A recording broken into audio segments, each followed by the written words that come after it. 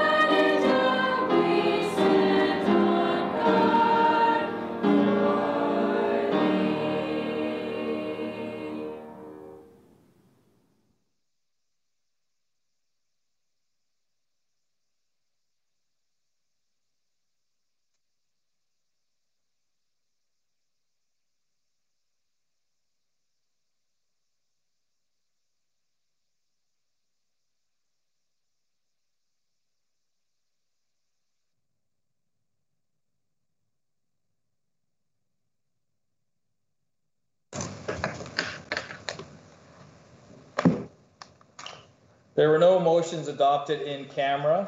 Vice Chair Duarte, please read the information received in camera. The following information was received in camera. Robert Biturajak, Andrew Burke, Irina Klipa, Guy Colas, Juliana Crowell, Francesca Yanni, and Timothy McCarthy appointed as department heads effective September 1st, 2021 for a period of up to 4 years. Mr. Chair. Thank you, Vice Chair Duarte. Approval of the agenda. Are there any additions, deletions, or corrections to the agenda? Trustee O'Brien. Thank you, through you, Mr. Chair. Item 8.6, multi-year strategic plan. In that item, we are voting on 4 changes to the plan. The vision statement, mission statement, and 2 in the value statement. So I was wondering if we could vote on it as 4 separate items. So I'm moving that the one item, 8.6, be actually dealt with in 4 different votes. I move that. I don't think you need to move it, and we can get Mr. Kapoor's input. So I think the the gauge is whether the items can stand independently, which I believe they can. Each is its own statement, so we would be able to vote on those separately. I don't believe it needs a seconder, and once we get to that item, we can view the wording of the statements. Can you confirm that, Parliamentarian Kapoor? Yes, Chair. Under bylaw 10.11, you are absolutely correct. If they contain two or more distinct propositions, any member can ask that they be considered and voted separately. And it doesn't require a seconder, is that correct? You're right, that's correct, sir. Okay, thank you. So point of clarification, I do that at the time the item comes, correct? So you've made that. We can again get confirmation from Parliamentarian Kapoor, because we've never dealt with this as a board, but you have made that request. So in my opinion, it would be in effect now, and I'm aware that we need to separate and deal with those separately. Is that correct, Parliamentarian Kapoor? Right, yeah, Chair, that's correct. You've heard it and you've made note of it, and when the time comes, you can apply it. Thank you. Thank you. Trustee Guzzo, you have your hand up. I do. Thank you, Mr. Chair. I would like to ask that the agenda be moved around, and that we look at, we move items 10, the information items, prior to the action items, as there are several things there that we have not been able to get to for several months now. In particular, the school update and the student trustees update. Their time as trustees are slowly coming to an end, and it just would be a shame that we haven't heard from them at all. So I would ask that we move the agenda around to allow for that to happen first. So if we don't have consensus to do that, we would have to take it to a vote, and I believe we need 2/3. Is that correct, Mr. Kapoor?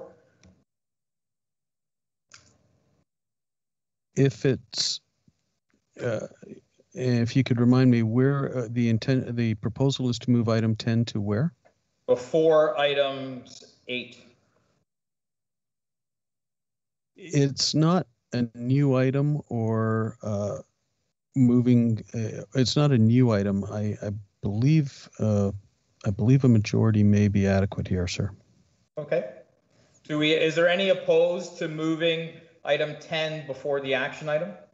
Mr. Chair, I would like to. Mr. Chair, two-thirds majority is required. Sorry, point of order. Moving, yes. Rearranging the agenda, as Trustee Guzzo is suggesting, requires 2/3 majority, regardless of which item is being put forward. Let me, if you don't mind, I'll review our bylaws. One moment, please.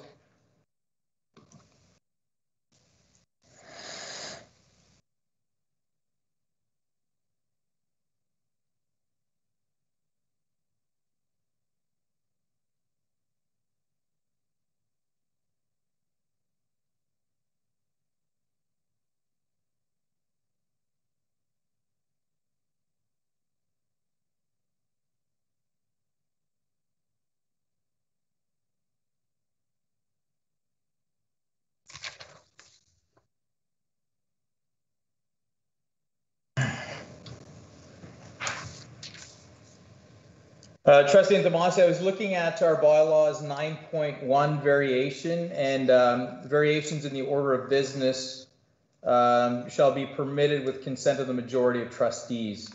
So that's how I view it. Mr. Kapoor, do you view it any differently?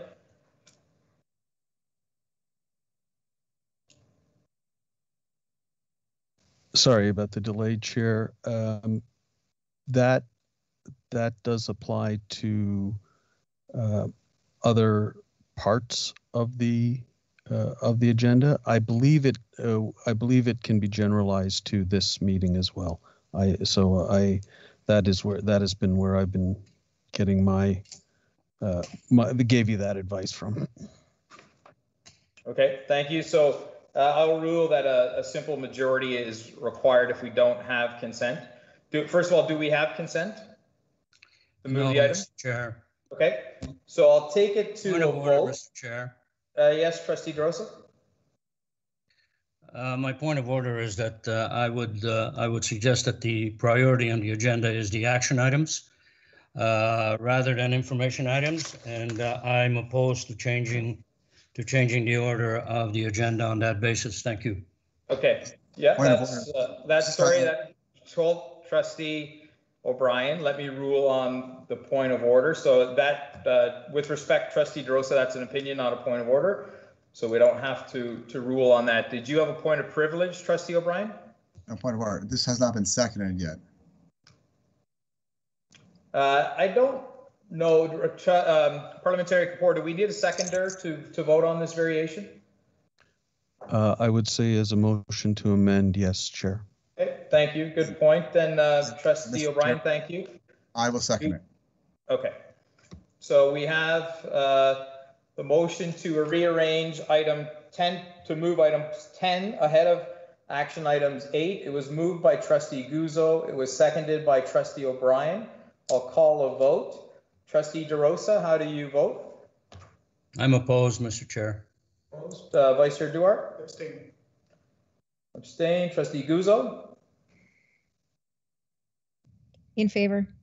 Trustee Intomasi? Against. Trustee Carabella? Opposed. Trustee O'Brien? In favor. Trustee O'Hearn-Chernata? I'm in favor. Trustee Goubert? I'm opposed. Trustee Kelly? In favor. Trustee Roshdi? Opposed. Trustee Agnew? In favor. And Trustee Murphy is opposed. So we have a tie. So the motion fails. Up next, Trustee Agnew, do you have your hand? I do, Mr. Chair. And sorry, I just need some clarification on Trustee O'Brien's suggestion for later on. So with respect to that action item on the multi-year strategic plan, does it need a vote? Does it just get separated? Like, how are we handling that particular request? So each individual item would get voted on separately. So for example, there would be a motion to approve the mission, a motion to approve the vision, a motion to approve the value, and they're all voted on. So I understand. So I understand that part, Mr. Chair. But do we need to vote on Trustee O'Brien's suggestion to have that done? If some people no, as per our bylaws, it's a request that any trustee can make if it qualifies and there is two distinct matters. So and the yardstick or the gauge is can either item stand on its own without relation to the others.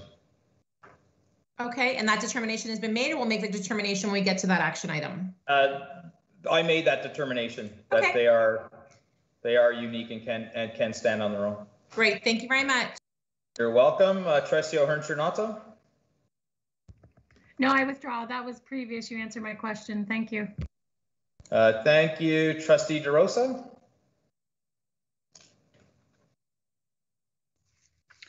Thank you, Mr. Chair. In regards to item 8.6, I'm not exactly sure how we handle this, but I'd like to make a point to the effect that the multi-year strategic plan has not completed its process, and if we're voting on it piecemeal, we are voting on it without knowing what the total picture is going to be. So I'm questioning the timeliness of this item on this agenda. And I would like to propose that we remand it to a time when the strategic plan, the multi-year strategic plan is in more of a completed form. I know we're here to consider just the mission statement, but the mission statement is a precursor to the whole picture. And we don't have what the whole picture is going to look like yet. So I would suggest that we scratch off this item off the agenda and remand it to a later time. Okay, so you're moving a motion that we delete item 8.6, is that correct? That's correct. Okay, and do we have a seconder for that? I'll second that, Mr. Chair. Seconded by trustee Antomasi. So we will take that to a recorded vote, and Parliamentary Kapoor, can you confirm that to remove an item from the agenda, we would need a 2/3 majority instead of a simple majority? To add an item would require a 2/3 or unanimous consent. I think to remove an item would probably just be a majority vote. Okay, just so everybody's aware before we vote. Sorry, Mr. Chair, just a point of order. Can we double check that with our bylaws, just so we're sure, if you don't mind? We can. One moment, please. Thank you.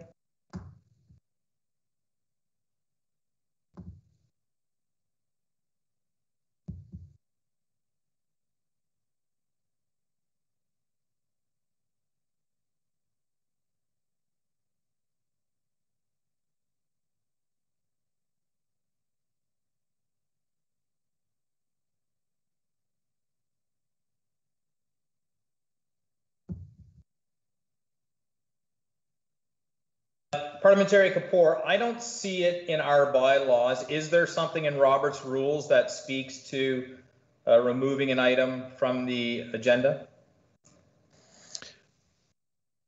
No, Chair, not as such. It's Roberts isn't really a fan of adopting agendas, and so we go to the bylaws on that. My advice to you was based on the fact that treating it as an amendment to the agenda by striking out an item. That was the principle that I relied upon to give you the advice. Thank you. So I will accept the advice of Parliamentarian Kapoor, and it would be a simple majority. I will call a recorded vote. So again, just to refresh your memories, we are voting on whether to strike item 8.6, the multi-year strategic plan, from the agenda. Vice Chair Duarte, how do you vote? Well, I want to stay, so I oppose, I guess. That's right. Opposed? Trustee Guzzo? Opposed. Trustee Antomasi? In favor. Trustee Carabella? In favor. Trustee O'Brien? In favor. Trustee O'Hearn-Chernota? Opposed. Trustee Goubert? In favor. Trustee Kelly? Opposed. Trustee Roshdi? Abstaining. Trustee Agnew? Opposed. Trustee DeRosa? In favor. And Trustee Murphy is opposed, so the motion fails. Item 8.6 stays on the agenda. So again, I will ask a motion to approve the agenda. Do we have a mover? Trustee Agnew? Moved by Vice Chair Duarte, seconded by Trustee Agnew. We'll go to a recorded vote. Trustee Guzzo? In favor. Trustee Antomasi? Against. Trustee Carabella? In favor. Trustee O'Brien? In favor. Trustee O'Hearn-Chernota? In favor. Trustee Goubert? In favor. Trustee Kelly? In favor. Trustee Roshdi? In favor. Trustee Agnew? In favor. Trustee DeRosa? I'm opposed, Mr. Chair. Thank you.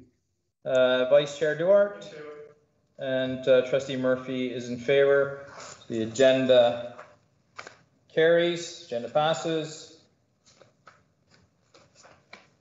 Declaration of conflict of interest. Are there any conflicts of interest tonight? Seeing there's none, we'll move on to presentations. There are no presentations. Delegations, 5.1, declined delegations. We had a total of 16 delegations, which were declined for this evening. We have one delegation for this evening. Our delegates are on the line. I will let them know when to begin. This is item 5.2, student trustee exclusivity. The delegation this evening is from Ms. Ahmed and Ms. Valencia.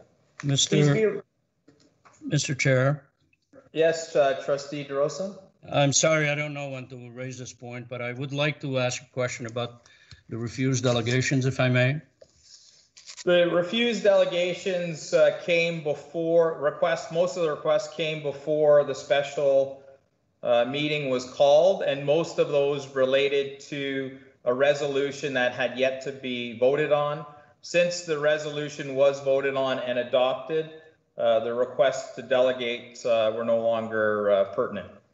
So will the board ever have the opportunity to get those delegations in writing, copies of those delegations, Mr. Chair? Did we? I thought we included them as correspondence, did we? They were given the opportunity to ask. So all of the delegations that were declined were given the opportunity to be added as correspondence. So did we receive that correspondence, Mr. Chair? Not all requested to have it entered as correspondence. Rosie, were they entered as correspondence? Not yet. So the ones that requested to be entered as correspondence were. Mr. Chair, point of order. If the information is submitted as part of the delegation, that information belongs to the boards. It should be shared as information, regardless of whether or not they've asked for it to be submitted as information. Simply because a delegation is an asking of delegating to the board. So if you deny that delegation, that information should be transferred as part of information on the agenda. Thank you. Thank you for your opinion. Trustee O'Brien, I see you have your hand up. Thank you, Mr. Chair. My question was answered. Thank you. Mr. Chair. So, Mr. Chair. Trustee DeRosa, do you have a point of order? Well, if we want to call it a point of order, yes. Well, that would be the only valid reason to be interrupting, or if you had a point of privilege. Well, no problem. I'll call it a point of order, and then I'll leave it to your good judgment, Mr. Chair. Thank you. I think this board has a right to see the delegations in writing, even though they were refused. It is part of our decision process, and I request that all those delegations that have been requested and refused the board be provided with their submissions. Thank you, Mr. Chair. Thank you. We'll be happy to do that. We will always provide any and all information that's requested to trustees. So we will do that. Thank you. I look forward to it, Mr. Chair. Thank you. Trustee Guzzo, do you have a point of order? Just a point of clarification, Mr. Chair. Is it my understanding that your delegation has to be approved before you actually submit it? Yes. So yeah. does the board actually have the delegations, or just the request to delegate? In some cases, we may have the full delegation. In most cases, it would be, well, I shouldn't say in most cases. In some cases, it would be simply the request. And in some cases, they followed up their request with correspondence. And we will provide whatever correspondence we have to all the trustees. Trustee DeRosa, do you have a point of order? Point of clarification?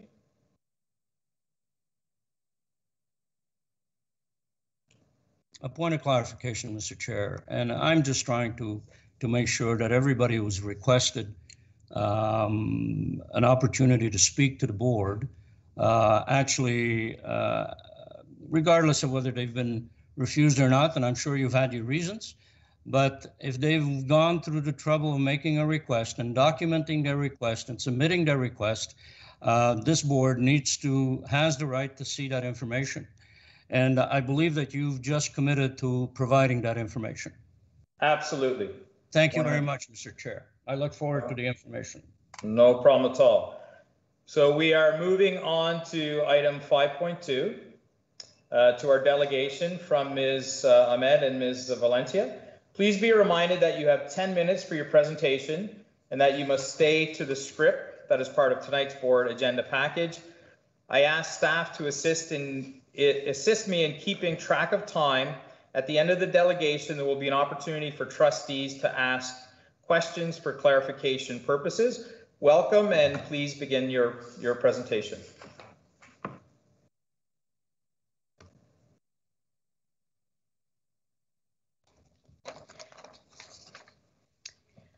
Good evening, everyone. My name is Kayleen Valencia, and I'm a Catholic student at St. Francis Xavier Catholic Secondary School.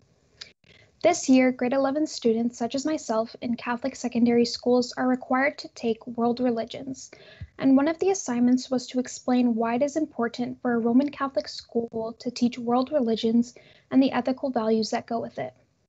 I then wrote about what I learned in the course, which is part of our school board's curriculum, the importance of interreligious dialogue in all settings, religious tolerance, and complying to the foreground rules of living together.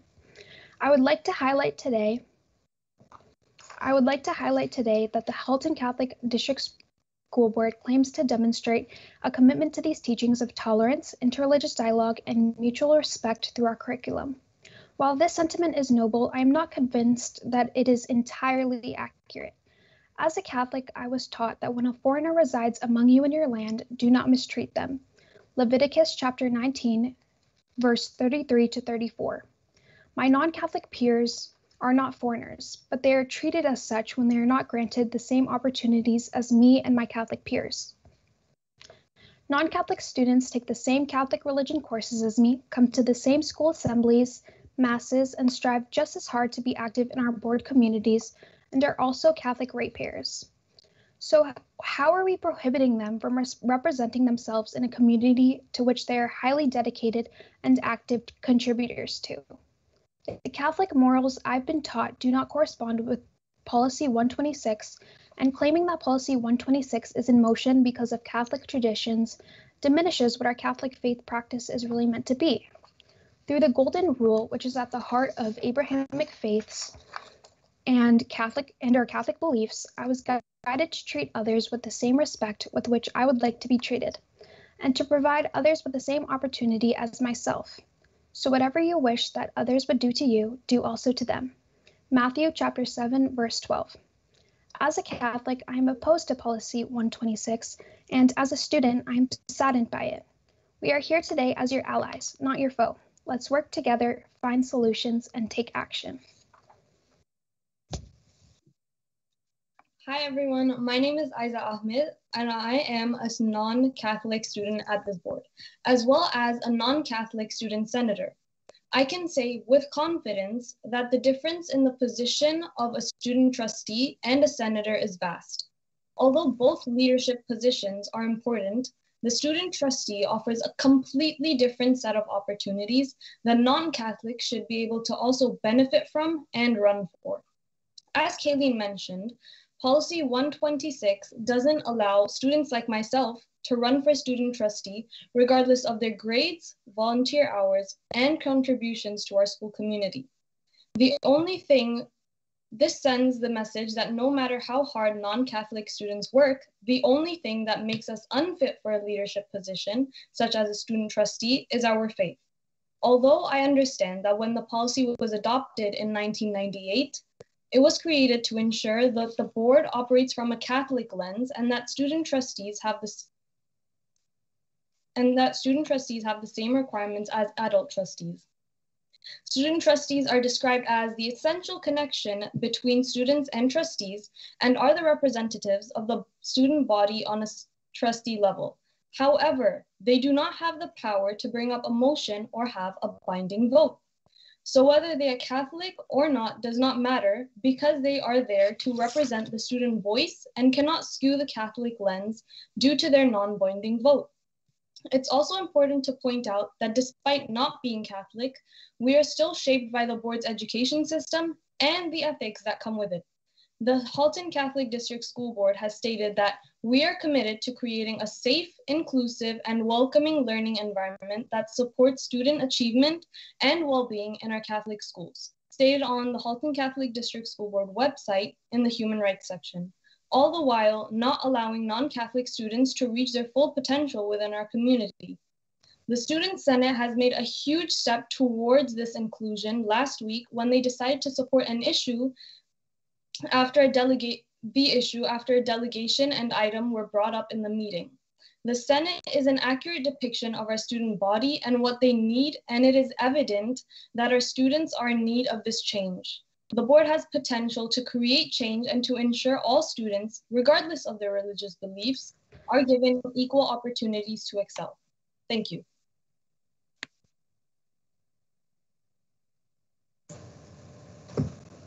Thank you for your presentation. Trustees, are there any questions for clarifications? Trustee DeRosa, do you have your hand up? I do, Mr. Chair. Thank you very much. And thank you to Kayleen and Isa. I hope I'm pronouncing that correctly. Thank you for your presentations. And I'm always impressed by the courage that's demonstrated by students to come to make their appeal to us. Help me understand, non-Catholic trustees, do we make available to them all of what is it that is not accessible to them that would be accessible to Catholic trustees, either in terms of grants, in terms of awards? Of course, that is not accessible. The fact that they don't have a position on the board as student trustees. What else is not accessible to them otherwise, if any?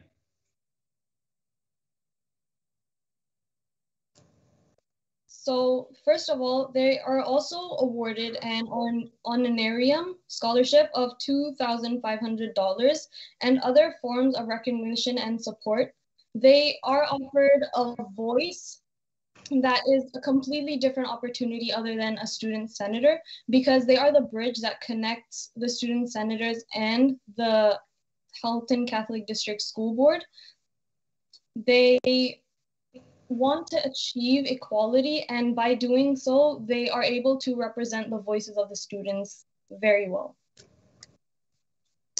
So excuse me, Trustee DeRosa, I hate to interrupt, but I saw that Ms. Valencia had her hand up and she may want to add context to the answer. I'm happy to hear her out. Thank you.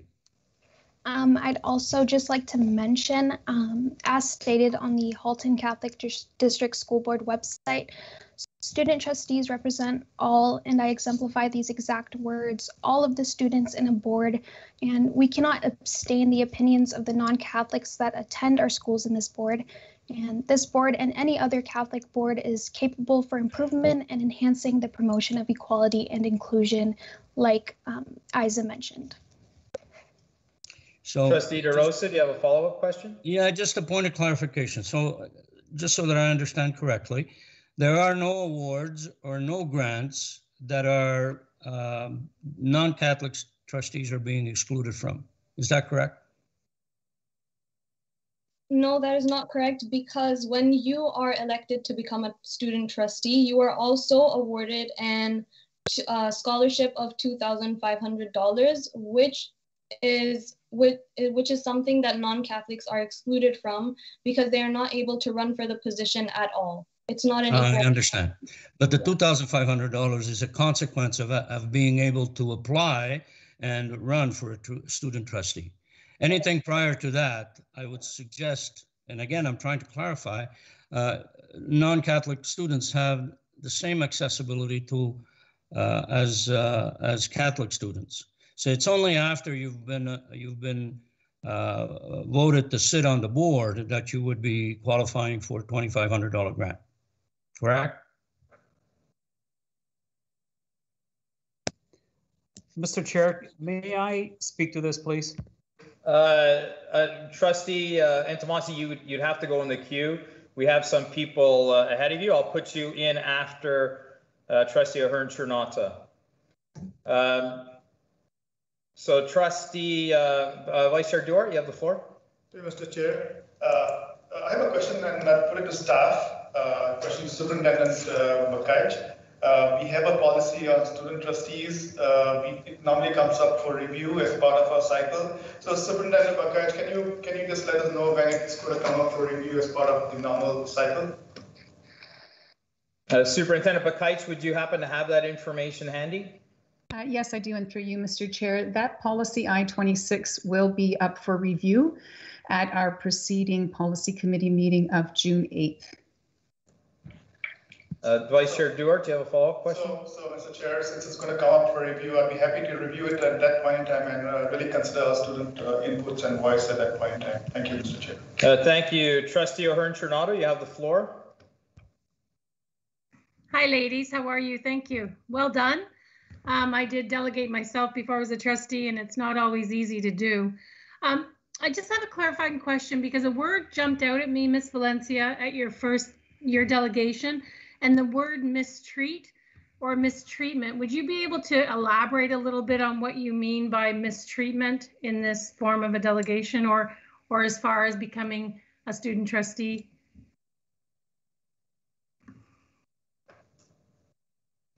Sorry, I'd just like to clarify which part of my script. Sorry, yeah. In one of them, you talked about it was a quote, and I'm just going down. You know when you're looking for something, you can't find it when it's glaring at you. When a foreigner resides among you in your land, do not mistreat them. So that word mistreat kind of jumped at me from the page. So I just wanted to ask you if you could kind of elaborate with the word mistreat, or were you just using it as a quote? Yes, I was using it as a quote, and I kind of put it in there just to, what's the word? Compare it to sort of inequality is what I was trying to get at with mistreatment and inequality, because when you are being excluding to someone or a group of people, I consider that as mistreatment as well. Thank you. Well said. Thank you for your answer. Thank you. Trustee Ahern-Chernata, did you have a follow-up question? No, I'm good. Thank you very much. Trustee Antomasi, you have the floor. Thank you, Mr. Chair. So I just want to bring attention to the statement bursary. We have to remember that student trustees are treated as trustees, and it's not a bursary, it's an honoraria for performing as elected members of the Senate. We do not, the policy that we have in place, which precludes non-Catholics from participating, comes to us from both the Education Act as well as the Municipal Act. The Municipal Act states very clearly that the requirement of a trustee, and doesn't distinguish, is that he or she be a Catholic, 18 years of age, and supports Catholic education. Those are the requirements which we as trustees cannot change. Only the province, the Ministry of Education, and the municipal guidelines. Thanks. Thank you, Trustee Antomasi. I just want to remind trustees that this is meant to be a time for clarification purposes regarding the content of the presentation. Up next, we have Trustee Agnew.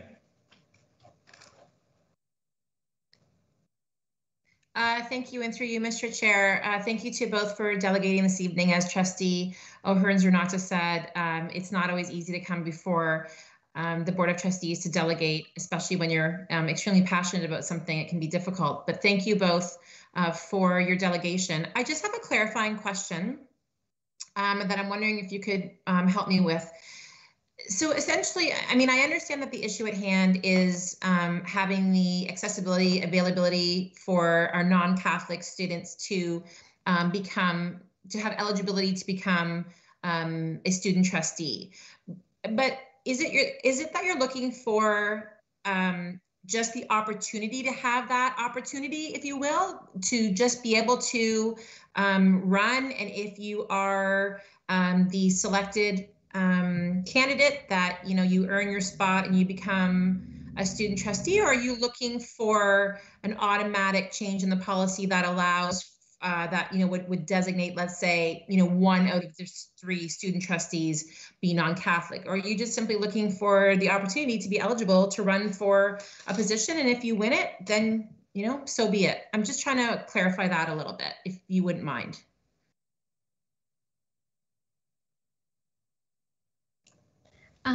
Yes, I can answer that. So we aren't asking for a held seat as a student trustee for non-Catholics. We are kindly asking for the eligibility for non-Catholics to run alongside my Catholic peers and I. So not an automatic permanent held seat, but the eligibility for non-Catholics to run alongside me and my Catholic peers.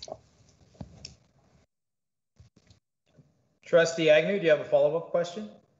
No, thank you very much. That's what I thought. I'm good. Thank you, Mr. Chair. Trustee DeRosa, you have the floor. Thank you, Mr. Chair. It's an interesting concept I've just heard. I would submit that we would be, no matter what the decision would be on this issue, we would be doing non-Catholic trustees a disfavor if we somehow tried to separate the policy versus their will to run or their ability to run. So I'm going to suggest that if it's the board's will to allow trustees to run, non-Catholic trustees, is that we give them the right, the full right. Trustee DeRosa, we have a point of order. Trustee Guzzo, what's your point of order? Mr. Chair, these are our students, and we have rules in place that we need to ask questions, clarifying questions. It seems to be turning into a debate, and I don't think that that's fair to our delegators. Understood. So do we have any other clarifying questions? Mr. Chair. Mr. Trustee DeRosa, do you have a question? We don't want to enter into debate. No, I will make sure that we don't enter into debates, even though my points are always characterized as debates. I would ask the student trustees to continue their excellent presentation, and the board will have to consider with serious thought. So, thank you. Thank you. Seeing that there are no further questions, I would like to thank our presenters. It's always a delight and so important for us to hear the student voice and lived experience. So thank you for coming in. There will be a response to the delegation, which will be dealt with under agenda item 8.1. We'll move on to item 6, approval of the minutes. We're looking at the minutes of April 6, 2021 regular board meeting. Are there any errors, additions, or deletions to those minutes? Seeing that there are none, may I have a motion to approve the minutes of April 6, 2021 regular board meeting? Trustee Agnew. Moved by Trustee Agnew, seconded by? Trustee O'Brien. Trustee O'Brien. We'll go to a recorded vote. Trustee Intomasi.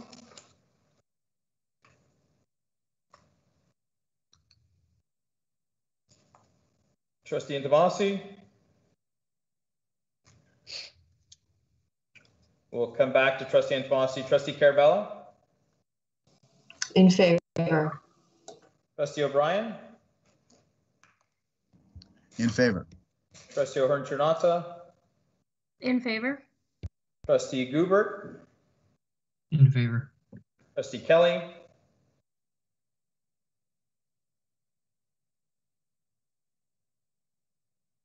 Trustee Kelly. We'll come back to Trustee Kelly. Trustee Roshti? In favor. Trustee Agnew? In favor. Trustee DeRosa? I'm opposed. Trustee Vice Chair Duarte? In favor. Trustee Guzzo? In favor.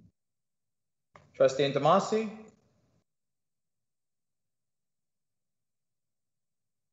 Trustee Intomasi? Can we see if we have Trustee Intomasi in the participation list?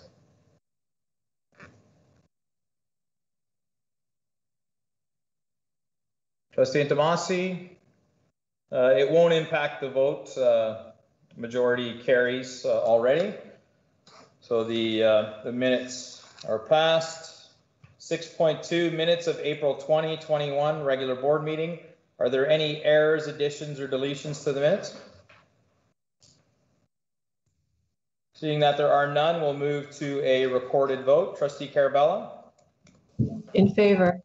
Trustee O'Brien? In favor. Trustee O'Hearn-Chernada? In favor. Trustee Guber? In favor. Trustee Kelly? In favor. Trustee Roshti? In favor. Trustee Agnew? In favor. Trustee DeRosa? I'm opposed, Mr. Chair. Vice Chair Duarte? In favor. Trustee Guzzo? Favor. Trustee Intomasi? Trustee Intomasi? It's not connected. Trustee Murphy is in favor.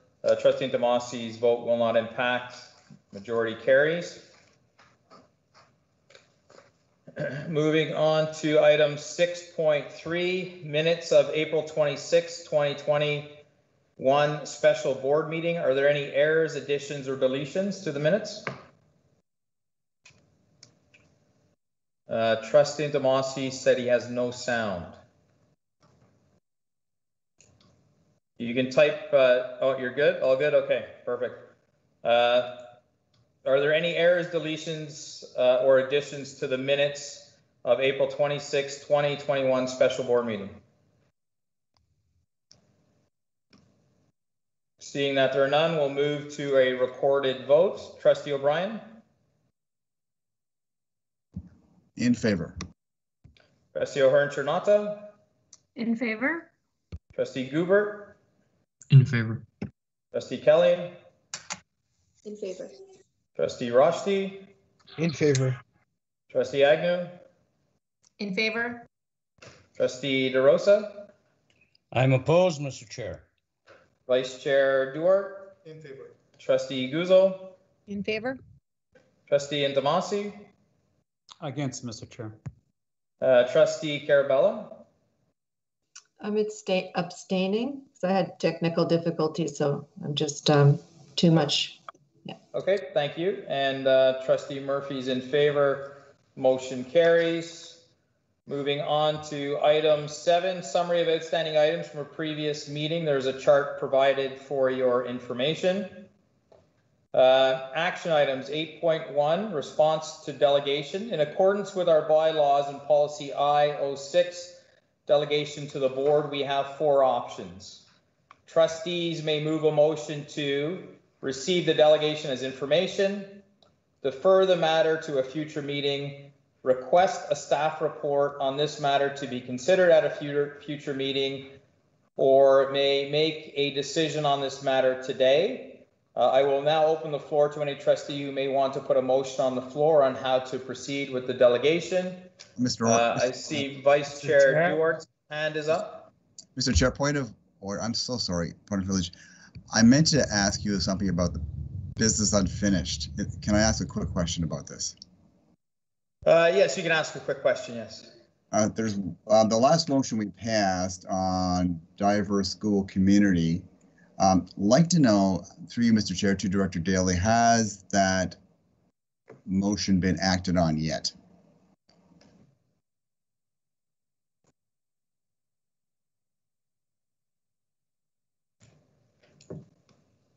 Director Daly, you have the floor. Thank you, and through you, Mr. Chair. The motion has been posted on the board website. I shared the information with our staff and parents this past week.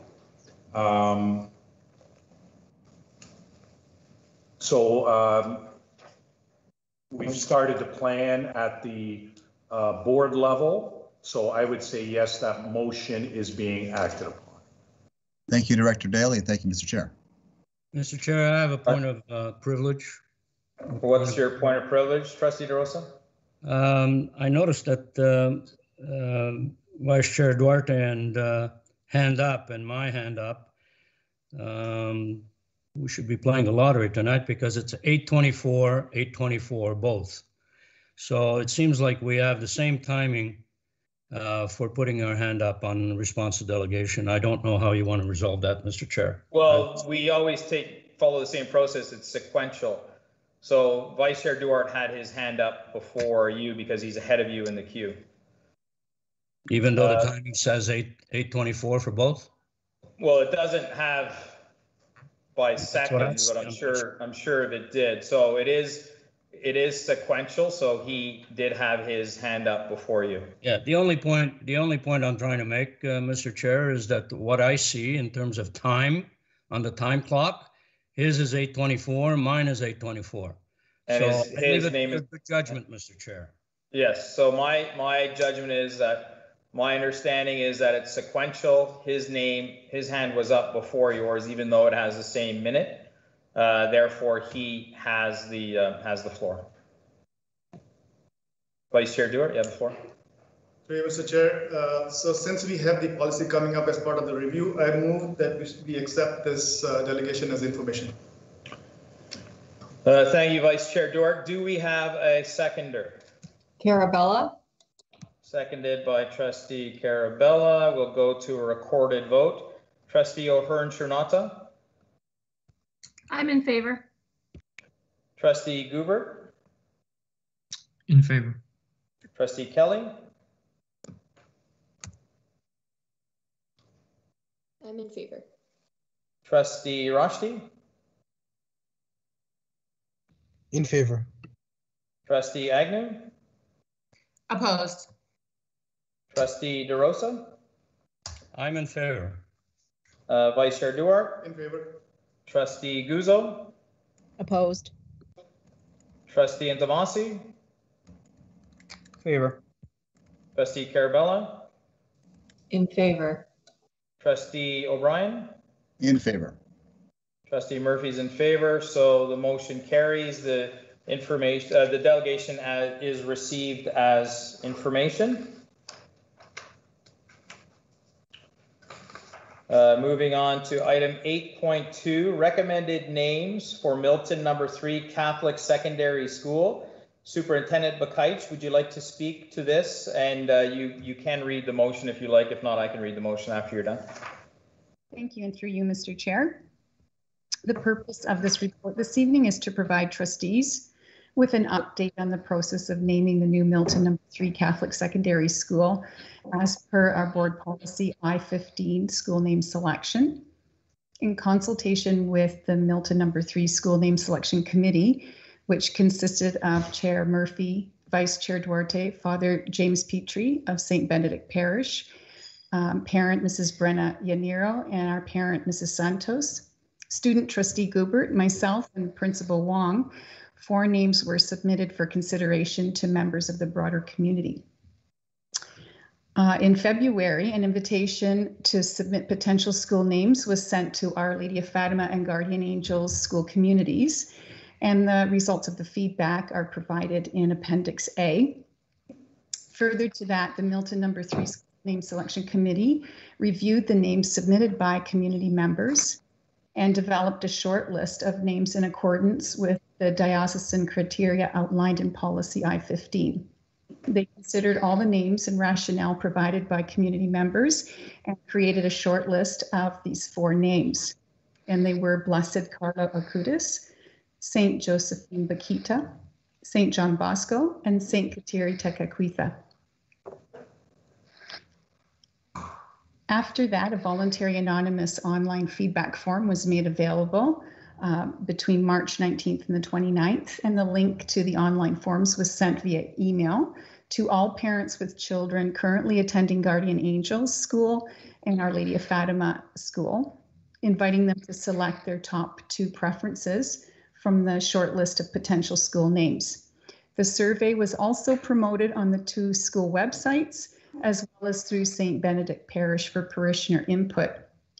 And the rationale for the name selection and a brief biography of each saint were provided and are provided to you in Appendix B. The feedback received is in Appendix C. And as illustrated in the chart and the table in Appendix C, there were a total of 1,075 votes among the 4 suggested school names. The name of St. Kateri Tekakwitha had the highest number of first choice votes, followed by St. John Bosco, St. Josephine Bakita, and then Blessed Carlo Acutis. The preference of the community, as outlined above, is in favor of naming the new Milton No. 3 Catholic Secondary School, St. Kateri Tekakwitha. In accordance with our policy I-15, trustees are invited to consider the 2 recommended names for the new Milton No. 3 Secondary School, and subject to board approval, forward the 2 names to His Excellency Bishop Douglas Crosby for consideration and response.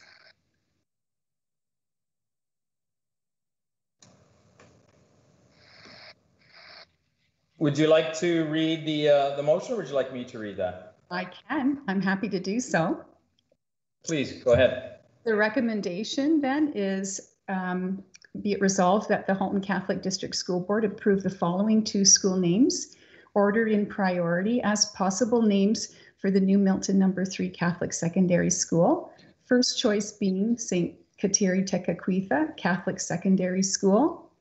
Second choice as St. John Bosco Catholic Secondary School. Be it further resolved that the board approved list of possible school names be submitted to Bishop Douglas Crosby for his consideration and response. And I'm happy to take any questions. We'll get a mover and a seconder first, and then we can open the floor to questions. Do we have a mover? Moved by Vice Chair Duarte and seconded by Chair. Okay, I was going to jump in as a Milton trustee, but I know how much you love. Go ahead. No, I know how much you love Milton, so I wouldn't want to take that away from you, Trustee. No, I will cede my place to you, Mr. Chair. I understand. You're too kind. Seconded by Trustee Murphy. Thank you. Discussions. We have Vice Chair Duarte. You have the floor. Through you, Mr. Chair, I just want to reiterate what Superintendent Bakait said and acknowledge and thank the members of the school naming committee of OLF, as well as Guardian Angels, Father Jim, senior staff, and the EU Chair Murphy, for working together and coming up with the 2 names for the Milton No. 3 school. We had great participation from students, staff, and parish community in our surveys. And I want to thank each and every one for their participation and their contribution. Both the names are great names. St. Kateri and St. John Bosco are both excellent names. And our Milton community would be very pleased to present these names here. And my colleagues and I fully support these names being sent to Bishop Crosby for consideration. Thank you, Mr. Chair. Thank you. Trustee DeRosa, you have the floor. Mr. Chair, I would fully support this motion. Thank you. Thank you. Trustee O'Brien, you have the floor. Thank you, through you, Mr. Chair, and I want to applaud Superintendent Bakait and the committee for coming up with this name. It's long overdue. I just have to learn to say it now. But I also want to say I'm really glad that you had Blessed Carlo Acutis put in there. Hope to see that name again. Young man, he has 2 things that I think both our young people can look at. One, he's young and he's of our age, this time period. So I'm glad to see him there. And again, thank you for all the hard work of the committee. Thank you, Trustee O'Brien. Up next, we have Trustee Guzzo. Thank you, through you, Mr. Chair. I have a question again. I just want to understand the process because it's been a while. So these go off to Bishop Crosby, and then they come back if he approves both of the names, and it comes back to the table for final recommendation or final decision. Superintendent McKite or Director Daly, did either one of you want to take that? I messed up the last one. Sure. Superintendent McKite? Sure. Yes, the bishop will advise the board if the preferred name is acceptable, and in the event the preferred name does not meet diocesan criteria or is for any reason not acceptable to the bishop is requested to advise the board if the alternate name is acceptable. Trustee Guzzo, did you have a follow-up?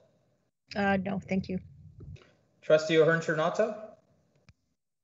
Thank you. Through you, Mr. Chair. I just wanted to say both names are a winner, and I would be remiss if I didn't shout out to my alma mater, St. John Bosco. So I just needed to say that out loud. But thank you for all the hard work. Good job. Both names are winners.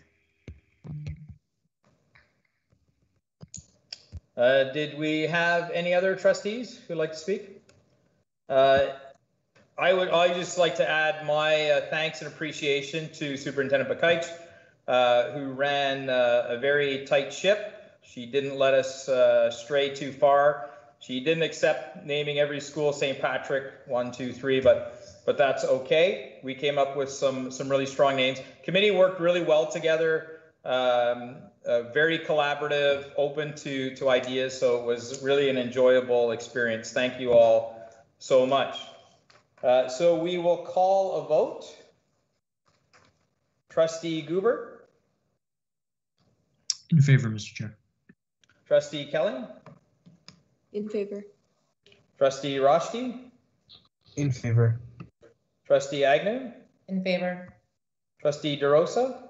In favor. Vice Chair Duar? In favor. Trustee Guzzo? In favor. Trustee Tomasi? Mr. Chair, point of clarification. So we're voting on submitting the two names, and then we're waiting for Bishop Crosby to provide us with his input, after which it comes back to the board for final deliberation, correct? Correct. In favor. Trustee Carabella? I'm in favor. Trustee O'Brien? In favor. Trustee O'Hearn-Chernotta? In favor. And Trustee Murphy's in favor. The motion carries. Moving on to item 8.3, 2021-2022 school calendar. Superintendent Donalfo, would you like to speak to this? And you may read the motion if you like. If not, I can read the motion afterwards. Thank you, Mr. Chair, and through you. This evening, I am presenting the 2021 school year calendar to the Board of Trustees. As per the Education Act, each school board is required to submit a school year calendar identifying instructional days, professional activity days, and holidays for each school year. The Ministry of Education establishes the number of days of the school in the province in accordance with Regulation 304. Each board is to submit a board-approved calendar to the Ministry of Education in May. The School Year Calendar Committee took into consideration 3 points, one being that professional activity days be considered on preferred for Mondays or Fridays, as most employers appear to be more willing to permit parents to have holidays on those days.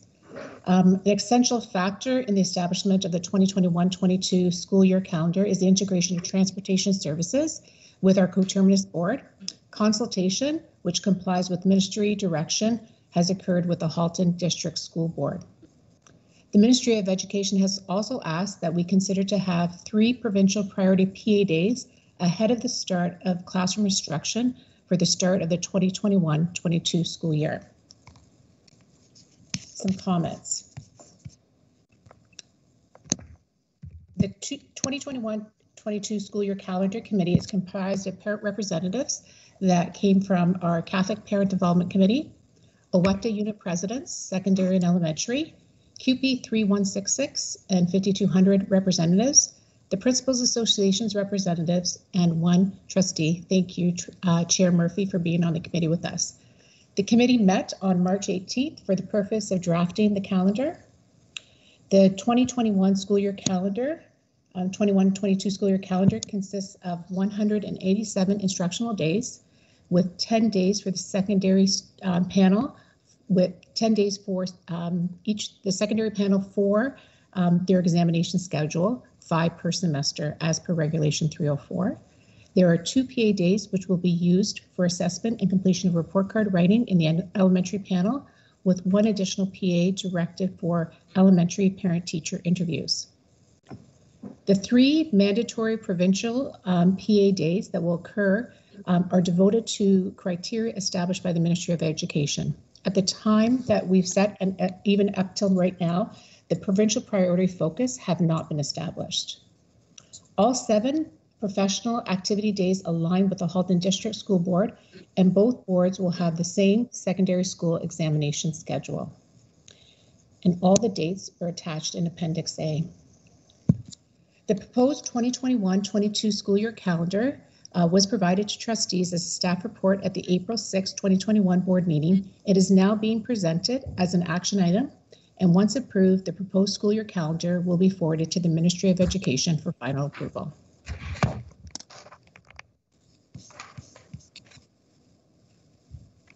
I could read it? Yes, please do. The following recommendation is being presented for consideration of the board. Be it resolved that the Halton Catholic District School Board approve the 2021-22 school year calendar as presented. Thank you. Can we have a mover? Moved by Vice Chair Duarte, seconded by? I'll second it. Seconded by Trustee O'Hearn Chernata. Discussions we have in the queue: Trustee O'Brien, O'Hearn Chernata, Guzzo, and Intomasi. Trustee O'Brien, you have the floor. Thank you, Mr. Chair, and thank you, Superintendent Donalfo. A couple questions. One, when you plan this, do you plan it with the coterminous board so that all the dates are lined up? Yes, we do. So I have had discussions with our coterminous board. So the ministry gives us the guideline. So the 2 of us started the conversation, and it was through our conversations that then we presented it to our committee here at Halton Catholic. Okay, thank you. You answered my question. Thank you. No problem. Trustee O'Hearn Chernata, you have the floor.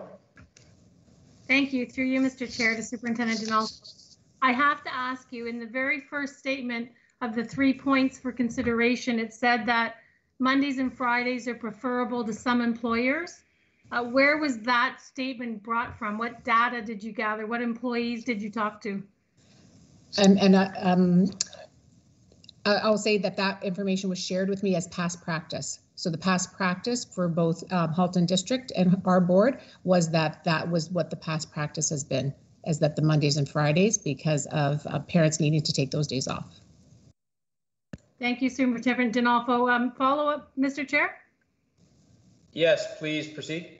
Director Daly, is there anyone that's on the line now that could maybe answer that question? I don't want to put Superintendent Donalfo on the spot if it's past practice. I'm just curious where that data came from.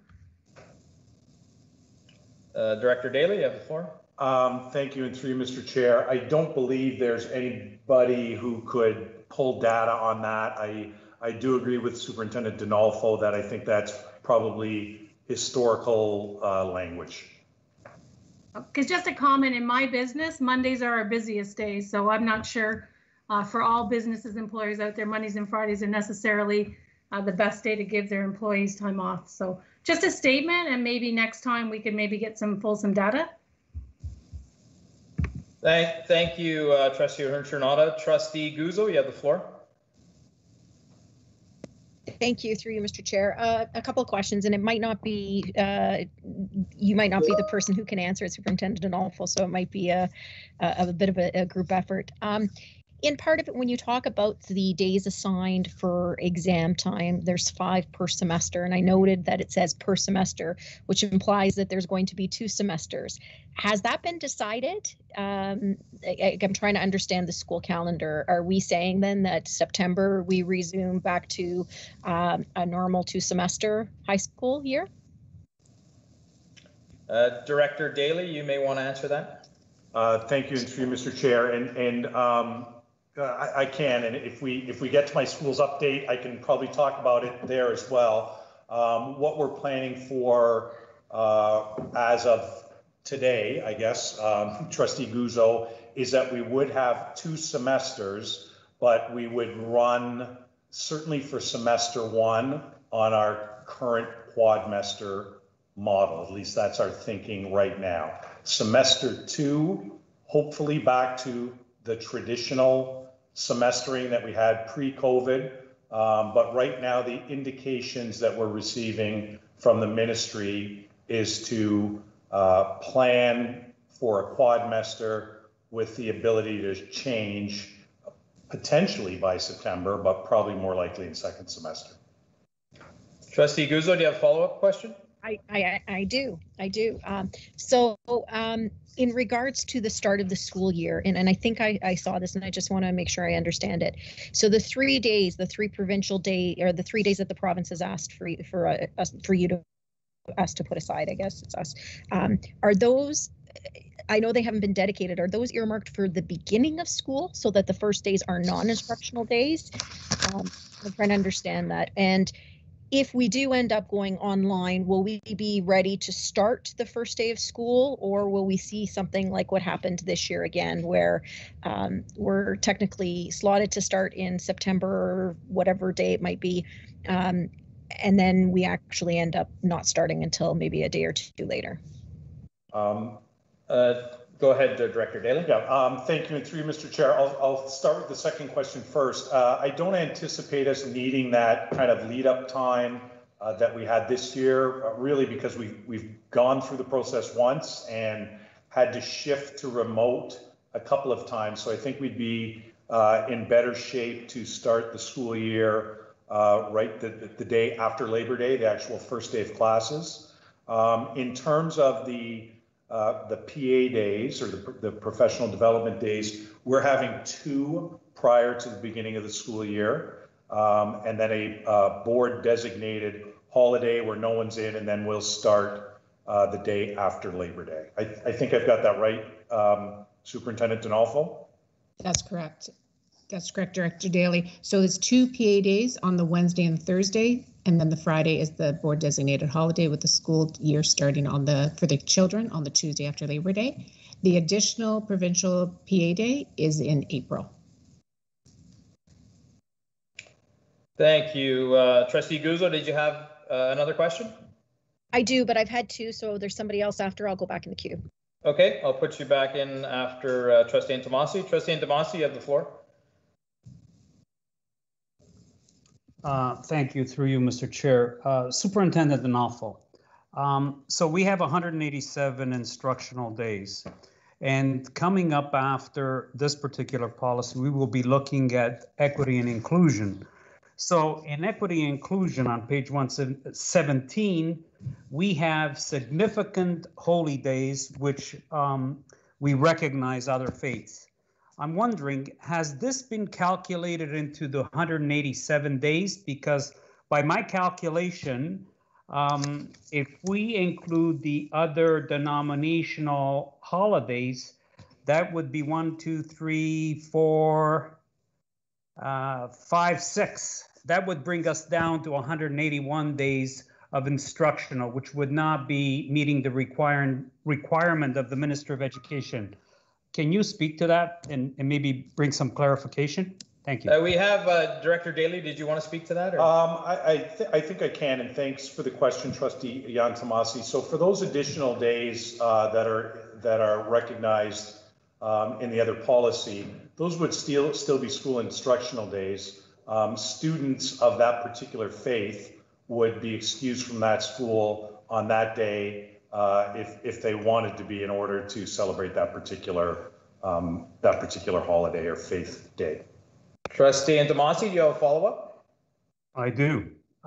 So again, either to Superintendent Donalfo or to our secretary, how do we make up the 7 days that the other denominations would not, if they're not in school? How do we go about making up those days for those students?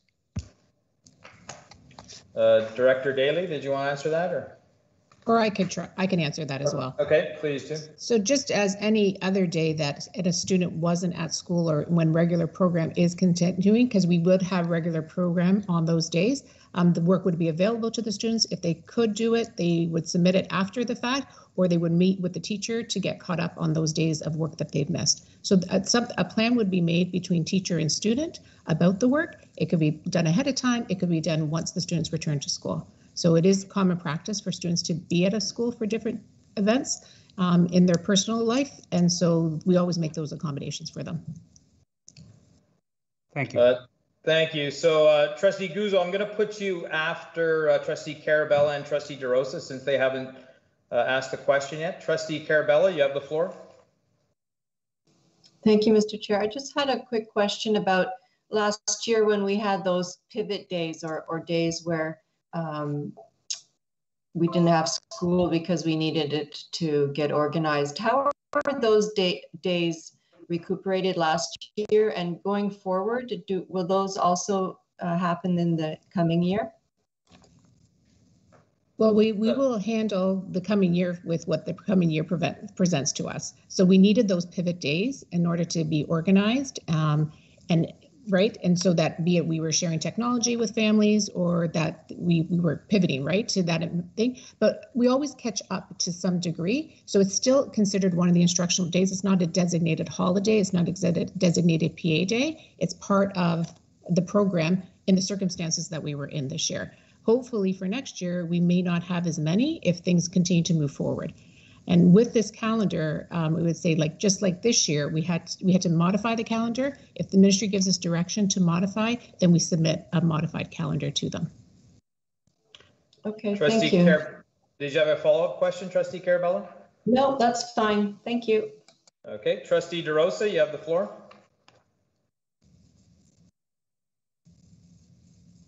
Thank you, Mr. Chair. Superintendent Dinolfo, from what I understand, and the accommodations for the non-Catholic holidays, if you will be treated, excuse me if I oversimplify this, but they will be treated like making up a regular absentee day for students who doesn't come to school, correct? That's correct. So it is a missed day, but marked as a holiday for them in the sense of for their religion. Having said that, whatever work that happens in the instructional program that day will be afforded to those students.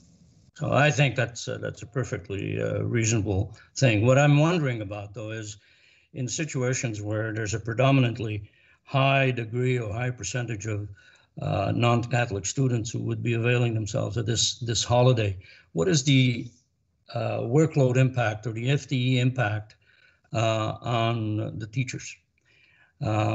Because if we were talking about maybe a small number of students, that would be one thing. But in cases where there is a high degree of students availing themselves of these holidays, I'm wondering what the impact on teacher workload would be. Thank you. With any day where we would have a large number of students not in the building, and I could at least say like on a snow day, for example, where we have maybe a lot of students who are not present, the teachers either ahead or after that day are going to adjust for what was not maybe covered for those students or what's available. But the teachers are still responsible to be at work that day and to do program for whoever is there. So even if we have one student, a teacher is responsible to be there to teach the students who are there. And then to provide the program in whatever way it is, if it's to catch them up after the fact, to provide the materials for them, that's what we would always do. Thank you. Trustee Guzzo, you have the floor. Thank you. It's going to go back to and I think it was Director Daly who answered this. So if we had to transition back into a quadmester, would that impact this calendar kind of like it did last year? Would we be looking at a revised school year calendar that would come forward? Director Daly? Oh, sorry.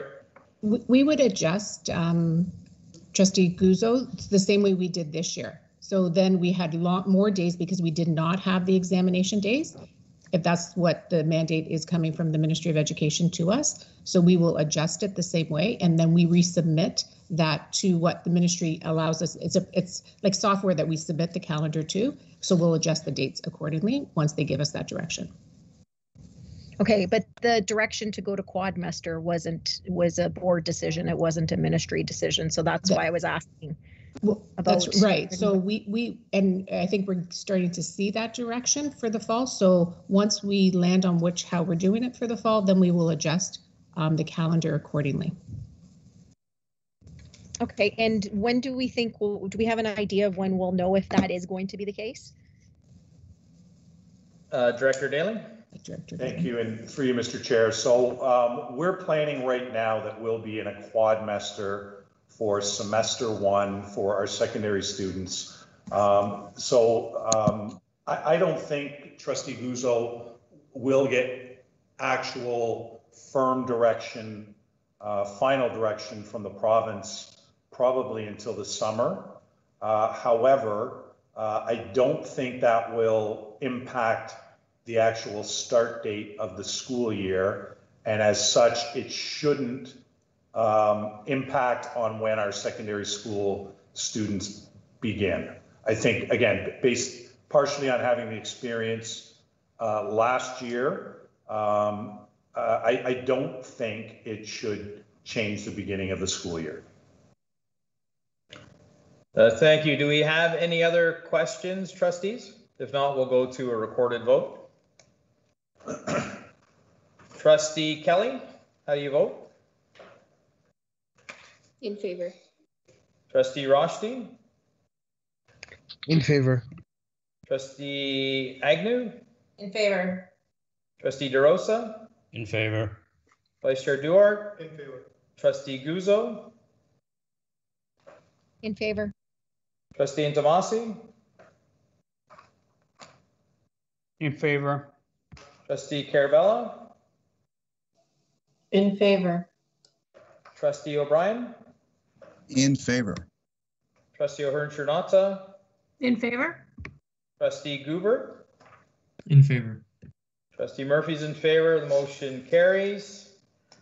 Moving on to 8.4, Bishop Reading Catholic Secondary School Renewal Funding. Superintendent Merrick, would you like to speak to the motion? Yes, thank you, Mr. Chair, and through you.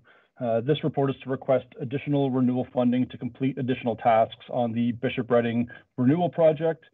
As trustees will remember, the Bishop Reading Addition Project was approved by the ministry as part of the 2017 Capital Priorities Program. It's a massive addition there. It's actually 4 additions on 4 corners of the building. And we also had planned renovations and renewal works as part of the project, which were funded back in our 2018 and 2019 renewal project requests to the board, which were approved. In all, it's about $25 million in construction works on the site, including about the $20 million addition piece funded by the ministry, and the rest funded by board renewal works. We are nearing the finish line on the project. The classroom addition, which contains the majority of the classrooms as part of the addition, opened in September of 2020. The Child Care Center opened in October of 2020. The cafeteria addition and the new commercial kitchen opened in February 2021. And we're just wrapping up right now on the theater renovation, which is the former cafeteria, as well as adding the 4th gymnasium. And then finally this summer, we'll have some exterior grounds works to complete as well, including landscaping and paving on the outside of the school. So, however, we do have a few additional requirements that are needed to complete the works, and these items were not foreseen at the onset of the project, and therefore we were looking at additional funding needed above the amount that has already been approved.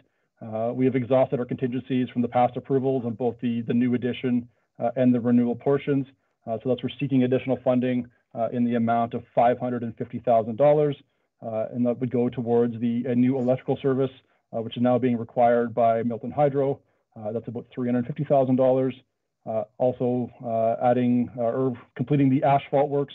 We had to add in a lot of temporary pathways to accommodate students as the renovations have moved around the site. And we still have to do the top coat asphalt and all the parking lot and all the hardscape areas. So that's about $75,000 of additional cost there. And we also have COVID-related expenses due to shutdowns and various delays throughout the year, COVID-related. So we have some items there around rental, security, and bonding, which are being requested by the general contractor. So We have one resolution for trustee consideration tonight, which is to authorize the additional expense of $550,000 for the Bishop Reading renewal project, which we believe will take us to the end of the project. It's been a long journey getting this done on site, but we're nearing the finish line here and hope to secure these funds to wrap up the project. So happy to take any questions that trustees may have on the Bishop Reading renewal project. Let's read the motion first, and we'll get a mover and a seconder. But be it resolved that the Halton Catholic District School Board authorize staff to expense funds from available capital funding and the capital reserved for the proposed addition renewal requirements at Bishop P.F. Reading Catholic Secondary School, and that the expenditures will not exceed $550,000. Do we have a mover? Moved by Vice Chair Duarte, seconder. I'll second it. Seconded by Trustee O'Hearn Chernata. Discussion.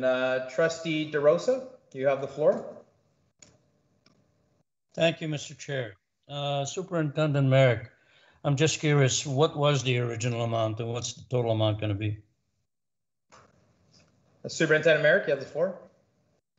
Thanks. So we had about $20 million approved as part of the addition project, which was ministry funded, and then we had about $5 million in renewal works on the site. So this would be on top of that amount. So 25 million plus 550, right? You got it. Thank you. Trustee Intomasi, you have the floor. Through you, Mr. Chair, to Superintendent Merrick.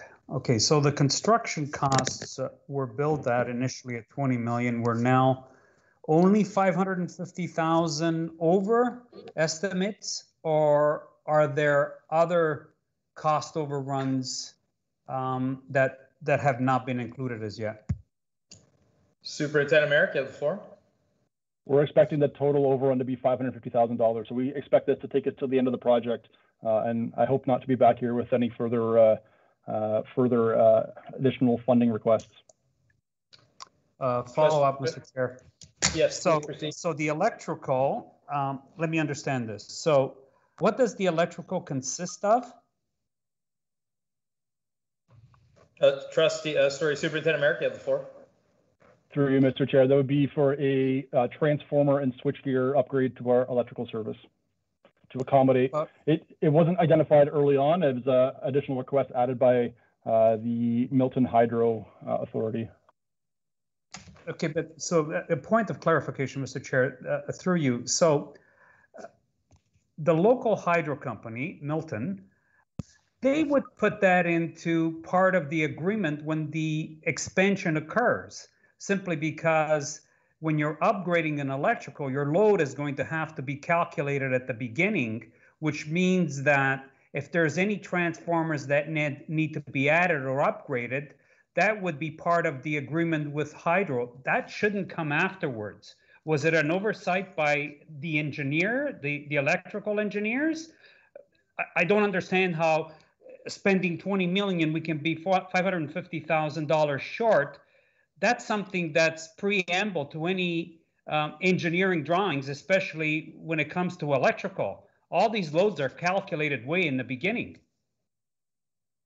Superintendent Merrick, you have the floor. Through you, Mr. Chair. It definitely should be calculated on and it should be requested through Milton Hydro at the time the permit is put in. They did not catch it then. They are requesting it now. So with electrical services, typically you have a safety factor. So there is ability to go above and beyond the typical design load, and they're designed to do that. Just now we're into that kind of that buffer as far as the electrical service goes, and they're requesting that we upgrade to kind of add that buffer back in and give ourselves a margin of error on the project to accommodate that future growth. Point of clarification: can we not now go back, since it's an oversight by Milton Hydro? Can you not go to them and have them do the upgrade without charging us back? Because in past projects, that's what we did. If there were any oversights by the local utility, then you have grounds to say, well, I'm sorry, we don't have that in the budget. You're going to have to pick it up, because the transformers, are we putting these transformers on our site, or are these transformers on the poles on the perimeter of the property? Superintendent Merrick. These would be transformers on our site. They're much larger than pole transformers, so they would be on our site. They're base transformers. You got it. All right. So can we approach Hydro before we agree to this expenditure? Can we have somebody negotiate with Milton Hydro to see if they can pick up that cost simply because it was their oversight? Superintendent Merrick? We've tried that already, and we're unsuccessful in that. So, I mean, I guess if we wanted to pursue litigation, we could. It may end up costing us more in the long run, but I guess that's an option we could look at, I guess. Can I have another question, Mr. Chair? Trustee Antomasi, I'll put you back in the queue because we have two people ahead of you. So you're in after Trustee DeRosa. Right now, Trustee O'Hearn-Chernotta has the floor. Thank you. Through you, Mr. Chair, to Superintendent Merrick. Thank you for that. Just so I'm understanding, there's a few unforeseen, such as asphalt pathways, the electrical issue that you just discussed, but also I would think some of this would be coming from supplies that our subcontractors and contractors would be using, because I'm sure most of us are aware during this pandemic, costs have skyrocketed. Would you say that would be a true statement? Superintendent Merrick, you have the floor. Yeah, thank you, Mr. Chair, and through you. There definitely was a lot of, either material delays, which held up on site, or increased material costs. Like I mentioned, we do have contingencies built into the project. It's just that we've exhausted those now. So we're at the point now where to complete the full scope that you see in the report here tonight, we'll need additional funds to complete those. Thank you, Superintendent Merrick. I'm empathetic. There's no historical data for a pandemic, so how would you have known? So thank you. Thank you, Trustee Chernotta. Trustee DeRosa, you have the floor. Thank you, Mr. Chair. First of all, I would, just to put things into perspective, I would remark that the additional 550 represents, if my math is correct, probably 2% overage over the original budget. So that gives me a degree of comfort. I will give some thought. I will recommend that you give some thought to what our recourse is with the power company with respect to this oversight, because it represents the majority of the 550. And there may be some economics here in spending a little bit of legal money to recover the 350,000. So I find comfort in the fact that the overrun is probably within normal parameters, as these projects usually do. This is a large project and overruns are expected. To Trustee O'Hearn-Chernotta's point, we are living the COVID in construction, which means increased prices. But I would recommend that if there is even a glimmer of possibility of getting the $350,000 for the electrical upgrade covered, I think we should pursue it. If we have to spend, I don't know, $20,000, $25,000 in legal fees and be successful, it would probably be worth our while. So I'll support this motion on that basis.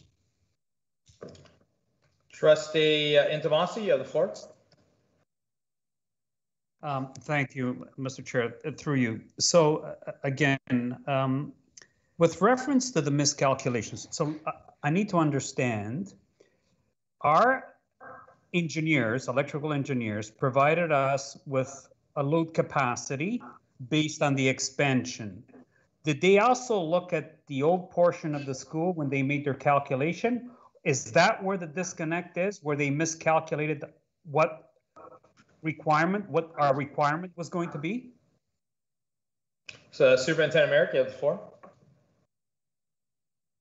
Yeah, thank you, Mr. Chair, and through you. They did consider both the new addition and the old portion of the existing portion of the building when doing the calculations.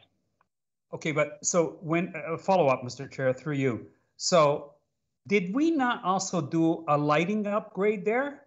Our lighting upgrade would have brought our demand for hydro down considerably. So how can, I can't reconcile this particular difference. I would think that if the load capacity was miscalculated, that's solely on the responsibility of Milton Hydro, because they provide you with the input of what you're going to need and what to design for. So I would think that a meeting with them, a high-level meeting with them, could reconcile this and it could save us $350,000. Now, if the mistake was made by our engineers, that's a different matter altogether. So really, that's the only clarification that I want. Superintendent Merrick, you have the floor. I'm sorry, what was the question there? Can you repeat that? If you can point to where the miscalculation occurred, whether it was by our engineering, consulting engineers, or was it by Milton? If it was by Milton and it can be proved without having to go to court, it would seem to me that the local hydro would pick up the difference or would make amends for that particular miscalculation. Superintendent Merrick, you have the floor. Thank you, Mr. Chair. The requirement to upgrade the electrical service was not identified at the time of permit, but it is the view of the Hydro Authority that they can request that at any time. So they're requesting it now. Thank you, Superintendent Merrick. Seeing that there are no other questions, we'll move to a recorded vote. Trustee Roshni? I'm in favor. Trustee Agnew? In favor. Trustee DeRosa? I'm in favor, Mr. Chair. Vice Chair Dewar? In favor. Trustee Guzzo? In favor. Trustee Intomasi? Abstain, Mr. Chair. Trustee Carabella?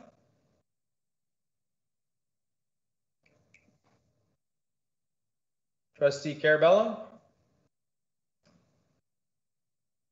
We'll come back to Trustee Carabella. Trustee O'Brien? In favor. Trustee O'Hearn-Ternauta? In favor.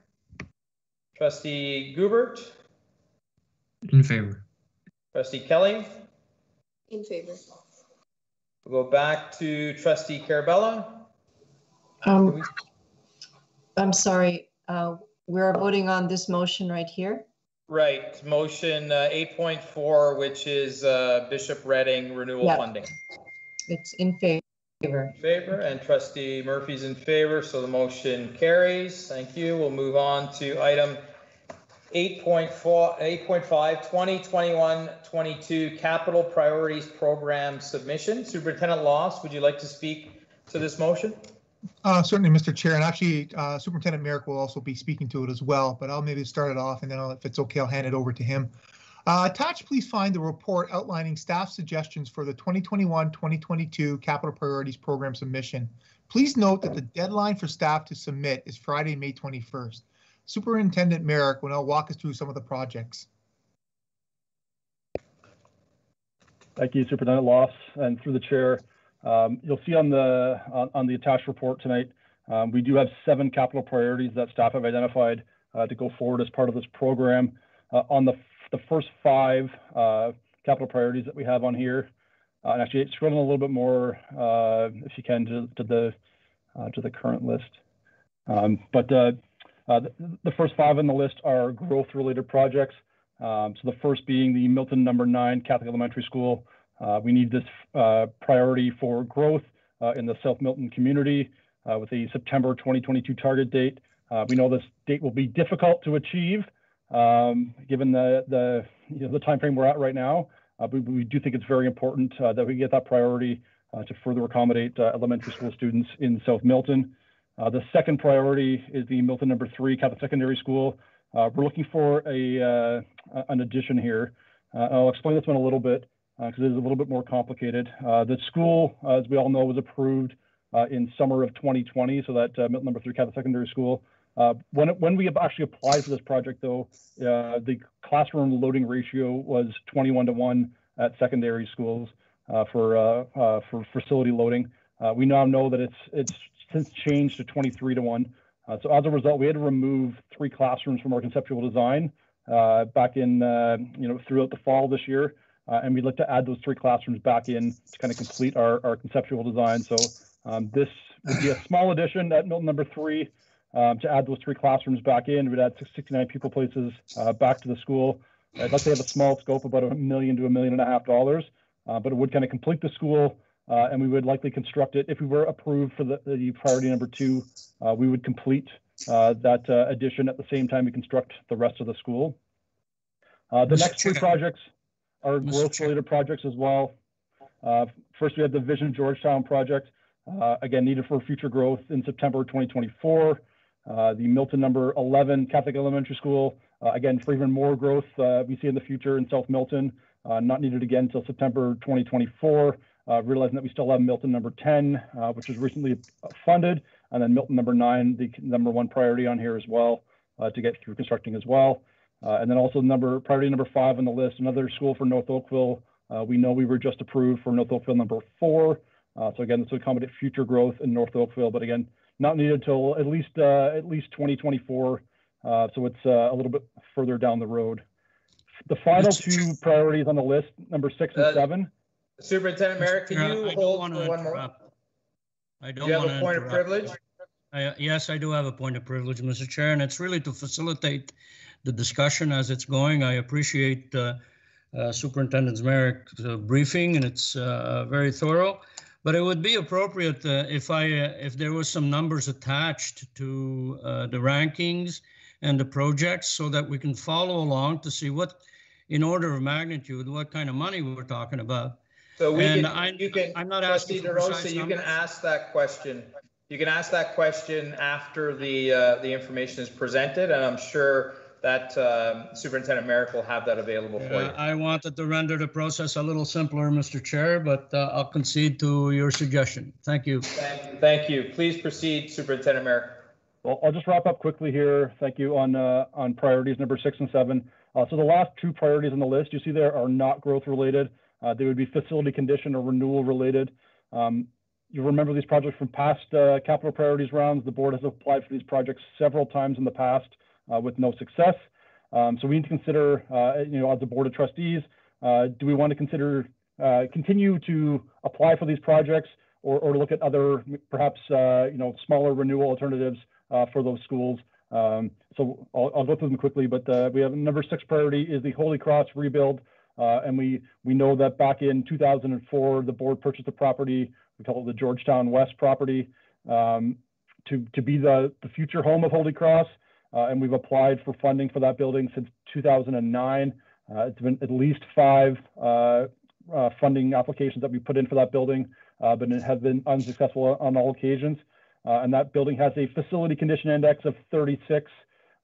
It is the highest facility condition index of any of our Halton Catholic buildings, but the provincial average is about 30%. So we're only, a little bit below the provincial average as far as facility condition. And then the number 7 priority, this was first applied for. It's a rebuild of the St. Dominic school facility. So it'll be a knockdown and total rebuild on that site. This was first applied for back in 2017. We've been denied twice on this priority. The facility condition index for St. Dominic's is currently 25%, so it's a little bit better than the provincial average as far as facility condition. And this was originally part of a people accommodation review we did in South Oakville back in 2016.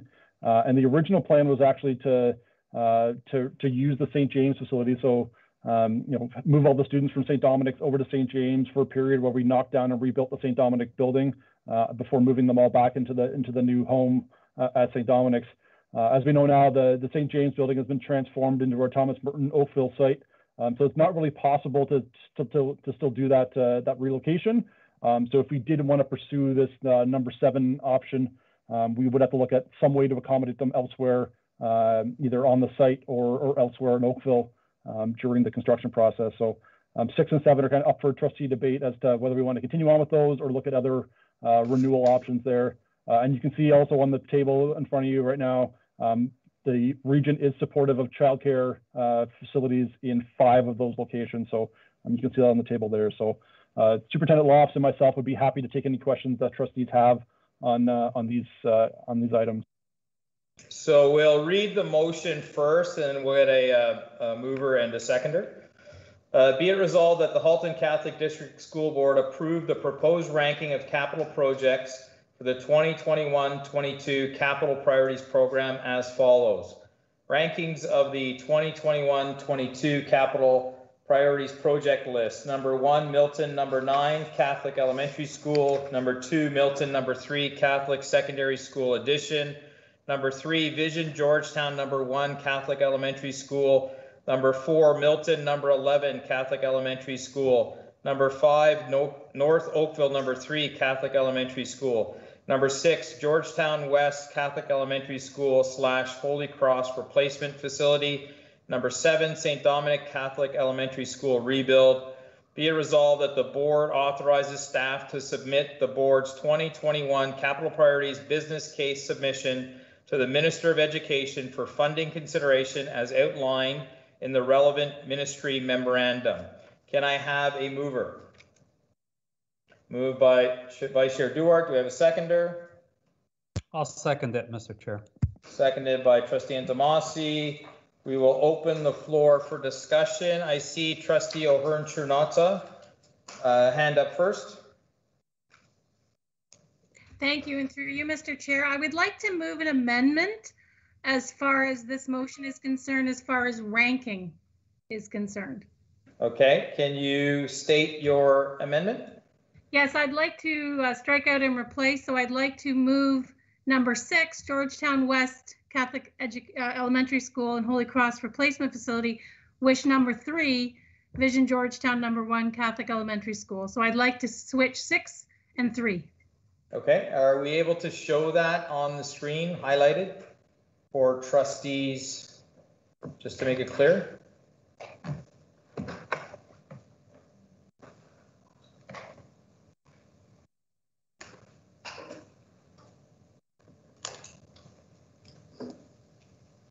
Can you give us just one moment?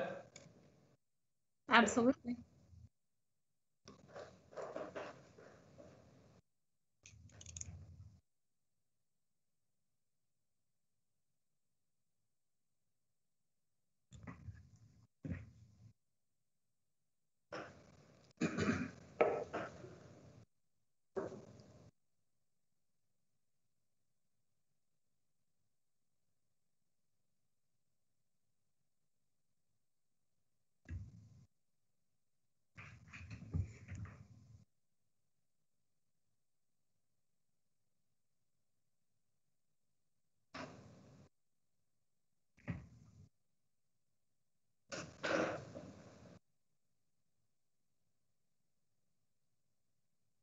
If you could reorder it, yes, that'd be great.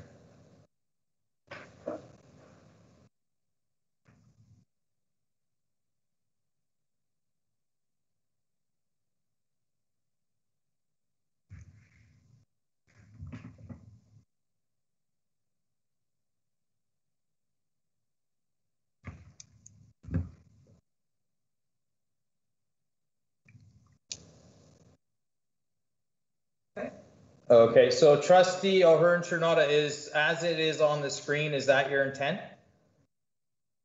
Absolutely, yes, exactly. Okay. Thank you. Yep. So we will open debate on the amendment. You have the floor. Oh, sorry, we need a seconder, sorry. Seconded by Vice Chair Duarte. So we can open debate. Trustee O'Hearn-Chernata, you have 5 minutes. Can I have a point of privilege, please? What's your point of privilege, Trustee Antomasi? So we've already made the rearrangements, but we don't know yet from Superintendent Merrick and Superintendent Lofts what the criteria used was in the ranking. So we can rearrange all we want, but if we look at the dates and when they're supposed to be, when the delivery is to occur, how can we make changes without knowing the other items before that? So that is your privilege to ask those questions during debate. So Trustee O'Hearn-Chernata, you have the floor. You have 5 minutes. Thank you, and I won't need 5 minutes. As Superintendent Merrick did speak to, up in Halton Hills here, they've been trying to get a new building for Holy Cross since 2009. As I understand it, and Superintendent Merrick can correct me, you have to go for growth or renewal. You cannot combine the two.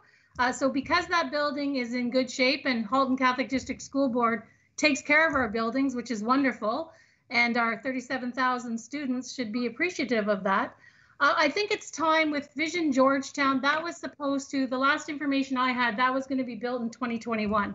So here we sit in 2021 and nothing's happening. I actually live very close to where the Vision Georgetown's going to be, and nothing is going on over there. I'm afraid that if we keep it down at number 6, that the ministry will look at it as a renewal, and again, it'll be opposed and we won't receive funding. I want to put all my energy and all my breath into getting a new school for these folks up here in Halton Hills who have been told no, I don't know, 5 or 6 times. So I'd like to offer up to my fellow trustees for consideration to please switch the ranking, and please ask Superintendent Merrick as many questions as you need to feel satisfied that this is something we can potentially move forward on. Thank you for the consideration. Thank you. So we'll start a new speakers list regarding the amendment. Trustee O'Brien, you have the floor. Thank you, through Mr. Chair, and thank you, Trustee Horn-Sonoda, for bringing this forward. I'm just digesting this myself now. I'm not as familiar with the geography of Georgetown as I'd like to be. I get up there as much as I can to try to familiarize myself. So can you, Superintendent Merrick, explain what that would look like?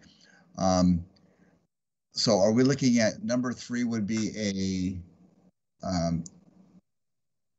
not a rebuild, but I mean a rebuild, and number 6 would be I'm sorry, can you just kind of lay down what that looks like, please? Superintendent Merrick, you have the floor. Thank you, Mr. Chair. Just to clarify, Trustee O'Brien, you're talking the difference between priority 3 and priority 6? Please, yes. All right. So priority 3 would be a replacement of the existing Holy Cross School that we have in North Georgetown right now. So back in 2004, the board was hopeful of getting this replacement facility for Holy Cross. So they actually bought land just a little bit further west of the existing Holy Cross School site to house that new facility on there. And we've been applying for a new facility there on numerous occasions. We have been unsuccessful to date. So this would be a replacement of an existing school. So the priority 3 there, Georgetown West Holy Cross replacement, is replacing the existing Holy Cross School with a new school facility on a different site. The number 6 priority is the Vision Georgetown number 1 Catholic Elementary School. That would be adding a new school on a new site in a new development. So it's the whole southwest area of Georgetown is slated for development. Like Trustee Horn-Sonoda, it's been slated for development for quite a while. It's been holed up in various legal appeals and litigation. But we do have 2 sites in there designated for school sites. At some point when that development comes online, there'll be a lot of, I think there's 8,000 units slotted to go in there. And then we would need schools in that area. So we do have 2 sites in there as well. I think moving it down the list, like Trustee Horn-Sonoda said, there's no development there right now. So I think it's a less urgent need. And knowing that, it probably has a less likelihood of being approved by the ministry because they definitely want to see urgent need and have the money flowing to urgent projects. So I'm not sure we would need that one right now, but I think we do want it on the list to signal that we are expecting that development to go at some point, and we would need that Vision Georgetown number 1 school at some point in the future. Okay, and thank you, Mr. Chair. Follow up to Trustee Horn-Sonoda, if that's okay. Yes, please go. Please proceed. Trustee Horn-Sonoda, just to get your rationale, because you know your constituents much better than I do. Are you sensing then that there's been not a promise, but an anticipation of the Georgetown West Holy Cross community, and it's not coming through, and we need to at least move something in that direction with the people that need something fairly soon? Am I getting that kind of sense from you? Through you, Mr. Chair, to Trustee O'Brien. I mean, I don't have a lawyer beside me, so I can't speak to every stakeholder, but I think when they've been asking since 2009, I think like it's almost like banging your head against a pole. And with COVID and the pandemic, it hasn't really, there's other issues that are distracting my stakeholders up here, but I think it's time to give them the new school that they deserve. Okay. Thank you, Trustees Arizona and Mr. Chair. Thank you. Trustee DeRosa, you have the floor. Thank you, Mr. Chair. I, in principle, I would like to support Trustee O'Hearns-Arnorta's appeal. And I admire her advocating for our local community. My problem with this is that I don't know how the numbers are being shifted back and forth. And forgive me if I'm maybe focused on numbers too much, but they are important. I got to know what type of numbers are being bandied around here. Oakville's ranking is unaffected, and I'm generally okay with that, pending anything that I'm not seeing. But what I am not seeing for sure is the dollar values assigned to these projects. And I think that's important for us to know. So I don't know how you're going to provide that, but without that kind of information, how can we gain the comfort that this motion needs to move forward? I don't know. Superintendent Merrick, you have the floor. Yeah, thank you, Mr. Chair, and through you.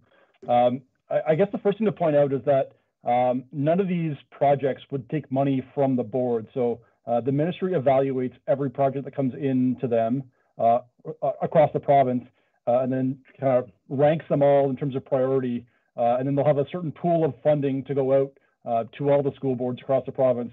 And they'll start with the higher priority projects and move their way down the list until the funding is exhausted. So it's not like the board has a certain allocation of money to distribute across these projects. Every one of these projects is evaluated on their own merits and then ranked across the province as far as which ones are funded.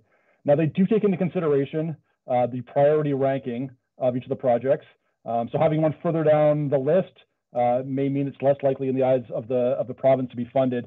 But it doesn't behold the province from, they could approve priority 1 and priority 4 and skip over 2 and 3 on their own if they like. And we've seen that in the past. They've done that to us in the past. So they've skipped over higher priorities to go the ones for them on the list that they think are higher priority.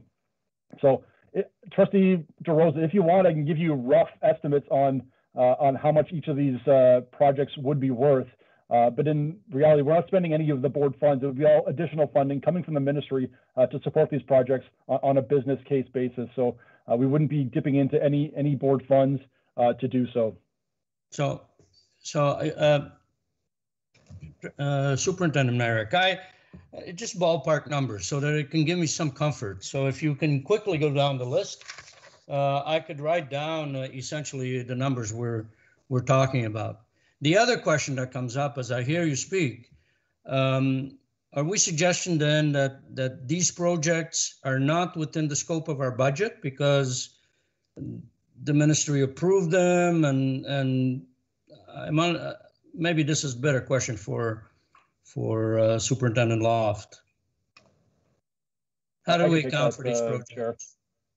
So Superintendent Merrick, do you have a budget estimate on the rankings 1 to 7 that you could provide us? Yeah, for sure. Okay, thank you. So a typical new school with a childcare, and these are all fairly large schools, so they'd be in the neighborhood of 550 people places up to about 700 people places. They would be ranging from about $15 million to $18 million, and that's for priorities 1 and then 3 to 7. The number 2 priority, like I mentioned in my intro there, it is just an addition of 3 classrooms at Milton number 3 Catholic Secondary School, which was already approved for a little under $42 million back last summer. That would be about a $1.5 million addition. So number 2 at $1.5 million and the rest at about between $15 and $18 million. Okay, so that gives me a benchmark at least. Thank you very much. On the second half of your question there, if we're looking at how they're funded, it would be additional funding coming from the ministry to support the project of that size that would be allocated to the board to spend on that project. So there's a funding formula there's a funding formula that would go in with each of those projects. It looks at the pupil places. So like Milton number 9, our number 1 priority, if we applied for that at our typical elementary school size of 671 pupil places with a 5-room childcare center, that comes in around $17.5 million would be the allocation that would be attached to a school of that size with a childcare of that size. Thank you. So I'll ask the accountant's question to the accountant in the room. Superintendent Loft, are these off book, these numbers, or are they in our books? Superintendent Loft, you have the floor. Sorry. Trustee DeRosa, can you please explain what you mean by off books? Well, have we recorded them as receivables because they're committed funds? Again, I'm not really understanding the question. What funds are committed? No funds have been Well, committed. the government, I think I heard the Superintendent Merrick say that these projects have already been approved. So if they're approved, they're receivable, or if they're not receivable, the funds have been received already. So I'm just curious to see whether these funds are recorded in our books or not. That's all. Superintendent Loft, I think Superintendent Merrick has his hand up to answer, to clarify. Superintendent Merrick, you have the floor. Thanks, Mr. Chair, and through you. Sorry, I wanted to clarify that none of these projects on this list are approved. The only one that has a portion of it approved is number 2, where the Milton number 3 Catholic Secondary School building is approved. The addition, which you see here as priority number 2, is not approved yet. So all of these would go forward to the ministry for consideration before they are approved and have the funding allocated to our board. Trustee DeRosa, does that help clarify the question? I think so. I just want a very quick follow-up. So at the point where they are approved, and this is for Superintendent Loft, at the point where the projects are approved, then they are recorded in the books as receivables. Is that correct? Superintendent Loft? Through you, Mr. Chair. No, that's not correct, Trustee DeRosa. Okay. These funds aren't approved. They are expensed as we receive the expense, and we have the funding source set up. We do have a budget established to pay for the construction. We would set up a receivable after we have already incurred the expense, but we would not set up a receivable if the expense has not occurred. Trustee DeRosa, did you have a clarifying question? I will take that at face value for the moment, Mr. Chair. Okay, thank you. Trustee Intomasi, you have the floor. Through you, Mr. Chair, thank you. So let's put this into context. The list that we have before us is what we would refer to as a wish list, which we then submit to the ministry for them to consider. Is that correct, Superintendent Merrick? Superintendent Merrick, you have the floor. Thank you, Mr. Chair. I'm not sure I'd call it a wish list, but it is our priority list. It is unlikely that we would get funded for all of the projects, but we do want to have them in somewhat of a priority order, so the minister can see which ones we think we need the most versus others that we think we may need further down the road. Okay, so yeah, yes, I do. So, sorry for using the word wish. Okay, so it's a priority list. On that priority, we already know that certain projects will go ahead depending on the funding allotment the ministry announces. It would seem to me that the 2 that are most need are the ones that are renewal, because the growth-related projects would be front-end or would be fast-tracked anyways by the ministry just to respond to population growth. So I would suggest that 6 and 7 would go ahead of the list. Therefore, because they're smaller expenditures anyways, and then the other ones are going to be subject to new funds for new construction, and some of which have already received a nod. Superintendent Merrick, did you want to comment? That was a question. Mr. Chair, sorry, my hand was still up there, but I can comment quickly, I guess. So none of them have been approved yet. So I wanted to stress that none of them have been approved yet. But Trustee Ian Tomasi is right that some of the growth ones will be, or are more likely to be approved because they are growth related, and it makes for a very easy case when you have fast growth like we have in Milton to fund those schools. So, and then I also want to clarify that numbers, I guess it's 3 and 7 now. They might be slightly less. They might be closer to the $15 million investment versus the $17.5, $18 million investment for like priority number 1. But they're similar in size as far as request versus all the other priorities as well. The only one that's substantially smaller is the number 2 priority, which is about $1.5 million. Trustee Tomasi, did you have a clarifying question? So yes, I do. So would it not make sense that put the ones that have been on our books on the priority list first, and then the ones that are going to receive funding because it's going to be new construction geared to population, to meeting population growth? It makes sense to me to go that route as opposed to hand selecting any individual one. Superintendent Merritt, you have the floor. Thank you, Mr. Chair. I mean, that is a decision of trustees to go that route. It doesn't preclude the ministry from passing over some of those priorities anyways. I think it was 2 or 3 rounds ago, Holy Cross was listed as number 1 and it was passed over by the ministry. So that's a trustee decision. I do want to stress that the Milton number 9 one, because we are using or plan to be using next year Milton number 10 Catholic Elementary School as a secondary school in Milton until Milton number 3 is built, it will put a lot of pressure on making sure that we get Milton number 9 constructed because that's kind of our next school in line for elementary school accommodations in Milton.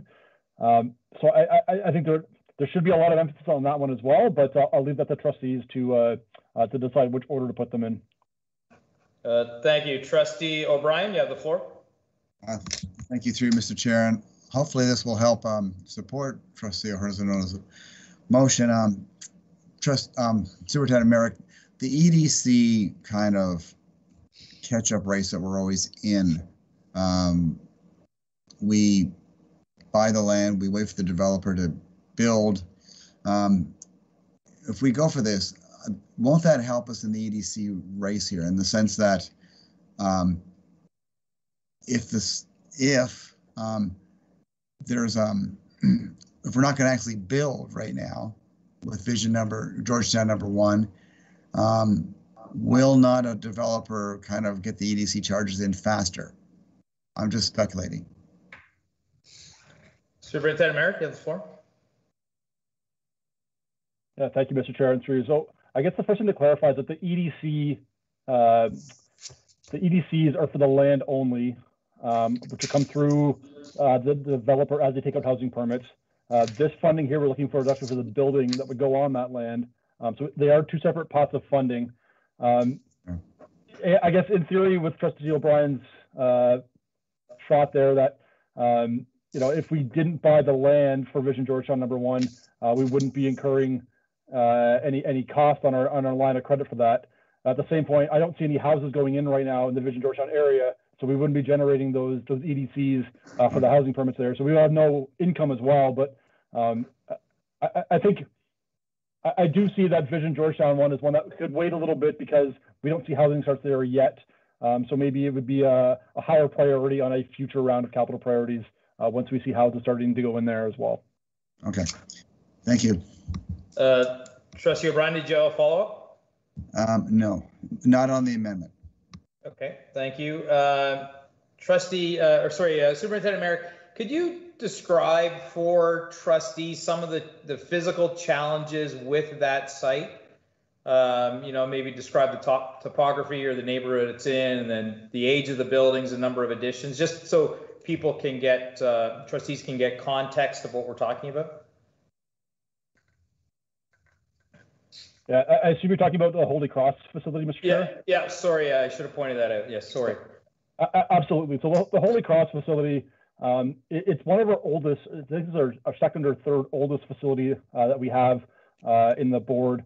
And it was actually constructed as a very small facility. and it's had 7 additions to it. So there's 8 different portions to that building. So it's had 7 additions on it. They were adding, back in the late 50s, early 60s, adding classrooms to it one at a time as enrollment grew.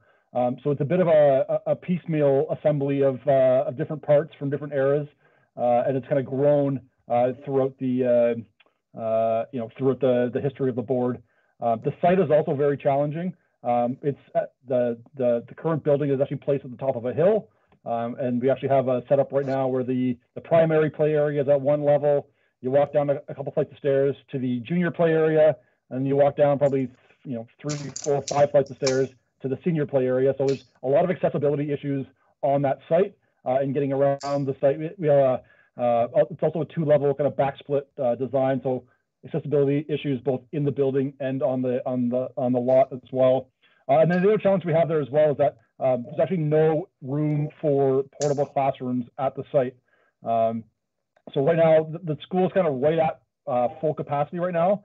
We don't have any ability to add portables there because of the big topography change on the site. So it really limits our ability to add future portables there.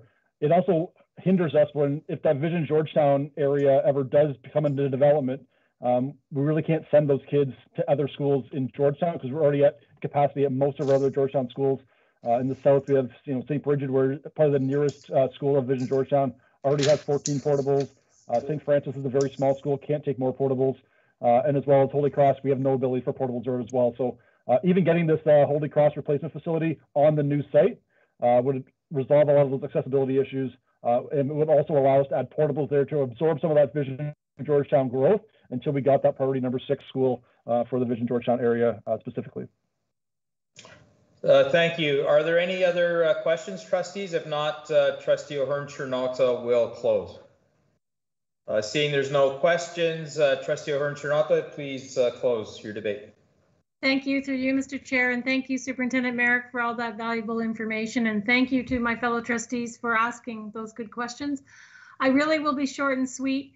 I just really would appreciate the support to try and move this project forward for one more time. I will continue to lobby our local government also to put some pressure on them to help us with the ministry request. So I'm asking you to support this amendment and just let me change the 2 Georgetown facilities in ranking. Thank you. Thank you. So we will go to a recorded vote. Please be reminded that we are only voting on the amendment, which is the switching of Holy Cross and the Vision Georgetown in the priority ranking. We'll open the recorded vote with Trustee Agnew. How do you vote? In favor. Trustee DeRosa? In favor. Vice Chair Duarte? In favor. Trustee Guzzo? In favor. Trustee Antomasi? In favor. Trustee Carabella?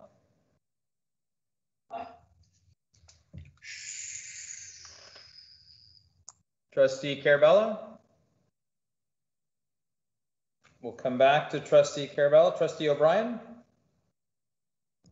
In favor. Trustee O'Hearn-Chernotta? In favor. Trustee Guber? In favor, Mr. Chair. Trustee Kelly? In favor. Trustee Roshdi? Favor. Trustee Carabella? Yes, in favor. Sorry, I missed that. Thank you. No problem at all. Thank you. And Trustee Murphy's in favor. So the amendment passes. We will now go back to the main motion as amended. There is a speakers list. Trustee DeRosa, did you want to speak? So on the speakers list, we have Trustee DeRosa, Trustee O'Brien, and Trustee Antomasi. Mr. Chair, I'm going to cede my turn because I think I made the points that I wanted to make in the previous conversation. Thank you. Trustee O'Brien. Thank you, through you, Mr. Chair. To Superintendent Merrick, I see on this priority list in the ranking, there's a column for childcare, and keeping in mind how important child care is, some of the schools, some of the projects have a yes and some of them have a no. On the nose, does that mean that there's a child care facility already there and we don't need to rebuild? Or does that mean there's not one there at all? Superintendent Merritt, you have the floor. Yeah, thank you, Mr. Chair, and through you. We actually consult with the region of Halton, their child care services group on whether or not there's a need for childcare in that area, and they make the decision there. So as part of our application, with whatever list we approve here tonight, if we ask for a childcare to be attached to one of those priorities, we need to sign attestation from the region as well. That would go forward as part of our package, so that they support it in the area, and they do all the analysis around seeing if there's a need for childcare centers in those areas based on their current centers that are open, both private and public centers in the area. So it's with consultation of the childcare experts at the region of Halton. Trustee O'Brien, do you have a follow-up? Okay, thank you. Just a short one. Is that a definitive decision? Like, is that a moving document in the sense that that's reassessed over time? Like, once that decision is made, then is that just final? Superintendent Merritt, you have the floor. Yeah, thank you, Mr. Chair. They reassess their numbers and they populate their data on a continuous basis.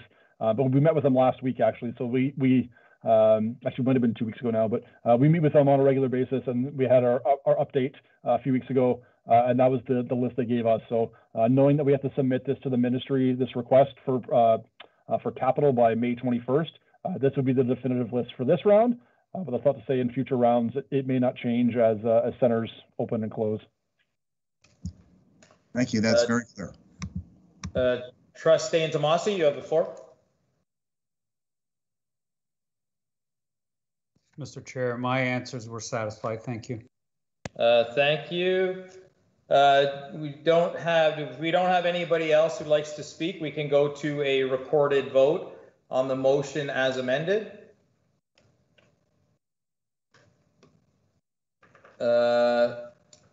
We don't. Oh, sorry, I'm just having a little technical difficulty. My cursor went down. We can move to recorded vote. Trustee DeRosa? I'm in favor, Mr. Chair. Vice Chair Duarte? In favor. Trustee Guzzo? In favor. Trustee Damasi? In favor. Trustee Carabello? In favor. Trustee O'Brien? In favor. Trustee O'Hearn-Chernata? In favor. Trustee Guber? In favor. Trustee Kelly? In favor. Trustee Roshdi? In favor. Trustee Agnew? In favor. And Trustee Murphy's in favor, so the motion as amended carries. Moving on to item 8.6, multi-year strategic plan, mission, vision, and values. Vice Chair Duarte, would you like to speak to this motion and then to read the motion? Sure, Mr. Chair. It's my pleasure to introduce and speak on the multi-year strategic plan as the chair of this steering committee. Section 169.1 of the Education Act requires every board to develop a multi-year plan aimed at achieving the goals of promoting student achievement and well-being and delivering effective and appropriate education program to its pupils. The plan shall be for 3 or more years. Our policy I-44 outlines the strategic planning process that we follow. Between February 11th and February 18th, 2021, HCDSB stakeholders were asked to provide feedback on suggested changes to each of the mission, vision, and value statements to help inform the next HCDSB multi-year strategic plan. Where revisions were suggested, respondents were asked to indicate a preference between the original text and the revised option. Respondents also had the opportunity to provide comments. The survey responses received were considered at the April 8th, 2021 Multi-Year Strategic Planning Committee meeting. The summary of survey results is presented in your board meeting package. The committee has recommended that the results of the report be forwarded to the regular board meeting, this regular board meeting for acceptance and approval. Mr. Chair, should I read the motion? Yes, please read the motion. Resolved that the Halton Catholic District School Board accept the recommendations of the multi-year strategic planning committee that based on stakeholder feedback that the board accept results and make changes to HCDSB mission, vision, and values. Can I have a mover? Trustee Agnew? Moved by Trustee Agnew, seconded by? I'll second. Trustee Guzzo. By Trustee Guzzo. Vice Chair Duarte, please lead the discussion. To you, Mr. Chair. So we have the results of the survey in the package. Rosie, could you put up the summary of the survey? The graph should be sufficient.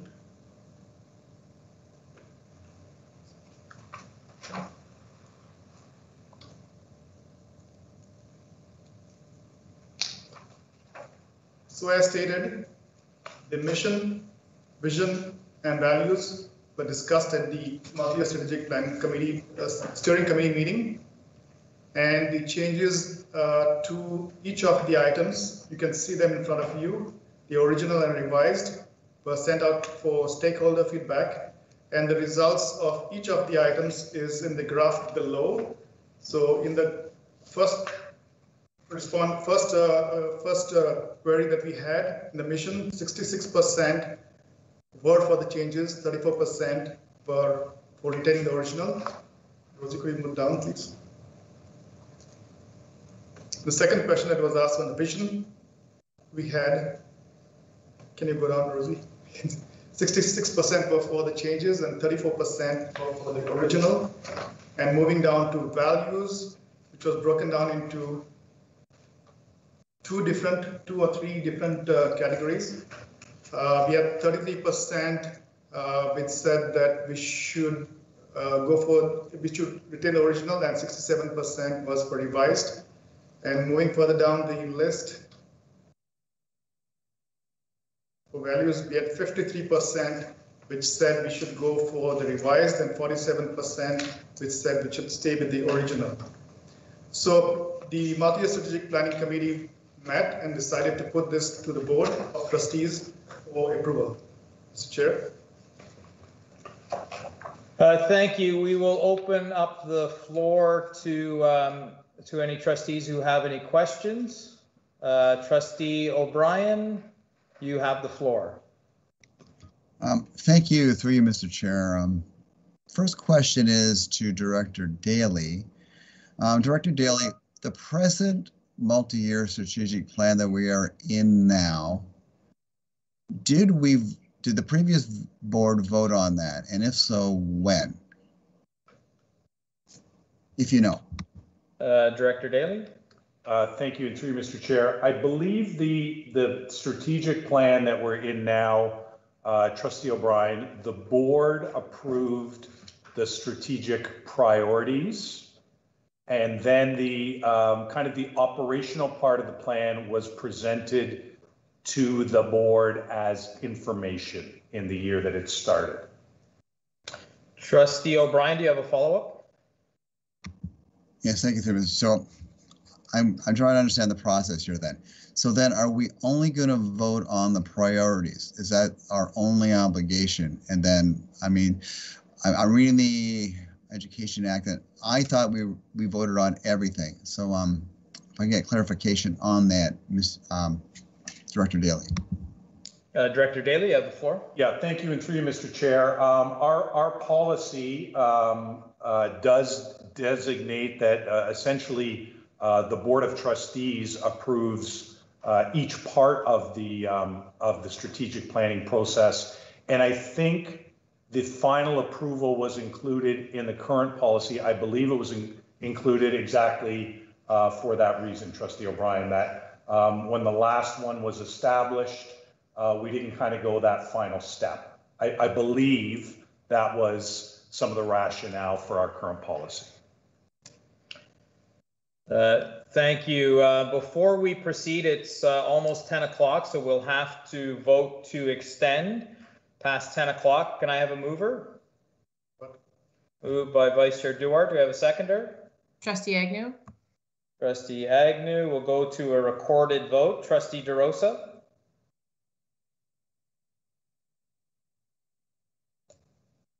I'm opposed.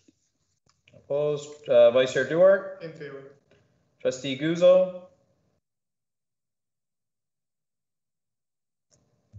In favor. Trustee Intomasi. Opposed. Trustee Carabella. Opposed. Trustee O'Brien. Opposed. Trustee O'Hearn-Chernata. In favor. Trustee Guber. In favor. Trustee Kelly. In favor. Trustee Roshdi. In favor. Trustee Agnew. In favor.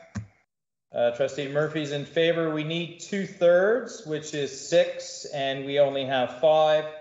Therefore, we won't extend. Yes. We have opened up discussion on this item, so we should continue. Yeah, let me finish my ruling. It's it's always glad to have helping hands, except it seems when I'm shoveling my driveway, nobody's to be seen. Since we started this action item, we must finish this action item, and we won't be proceeding after this action item. So we are at the speakers list, which I'll run through. It's Trustee DeRosa, Trustee Intomasi, Trustee Agnew. Trustee DeRosa, you have the floor. Thank you, Mr. Chair.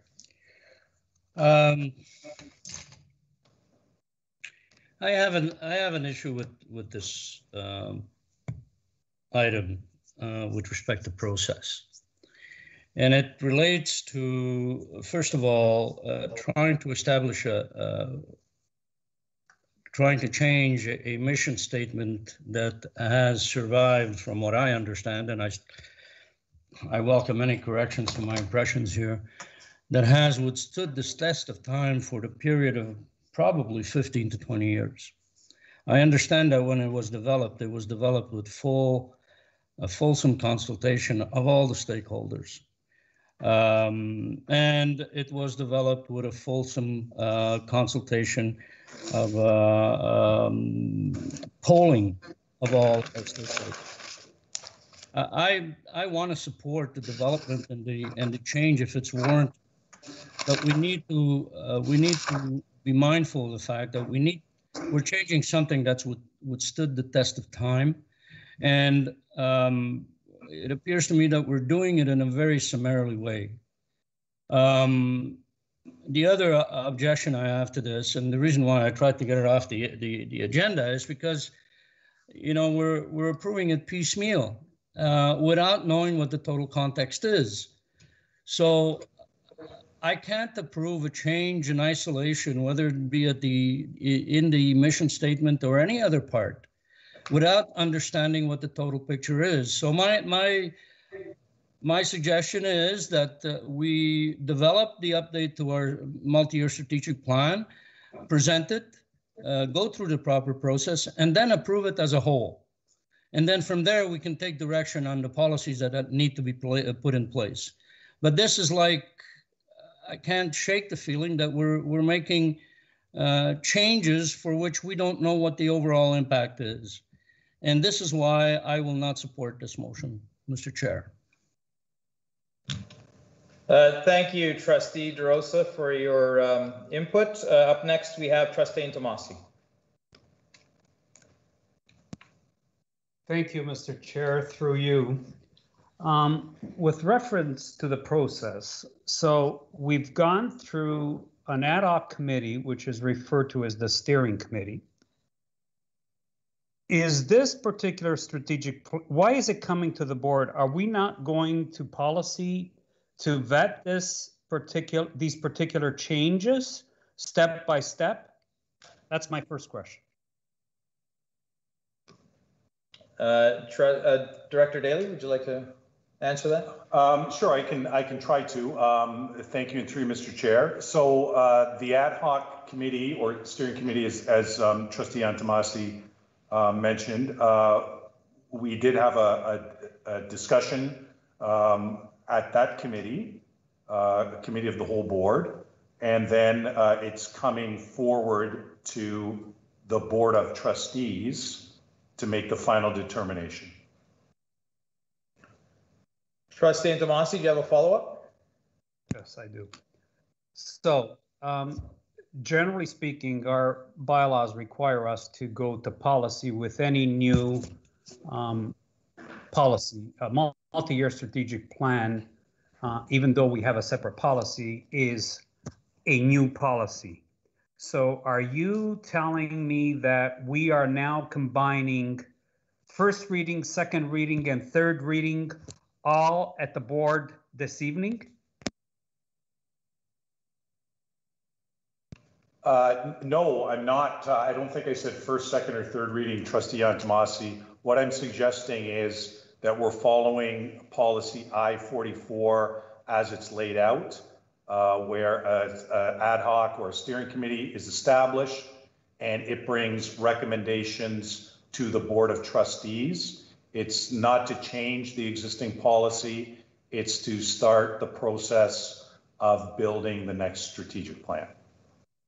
So follow up, Mr. Chair. Yes, please proceed. So a multi-year strategic plan is essentially a new policy. In order for it to pass, it has to go through 3 readings. We haven't even had 1 reading because a steering committee is only advisory in capacity. It's only the policy committee that sends items to the board for actions.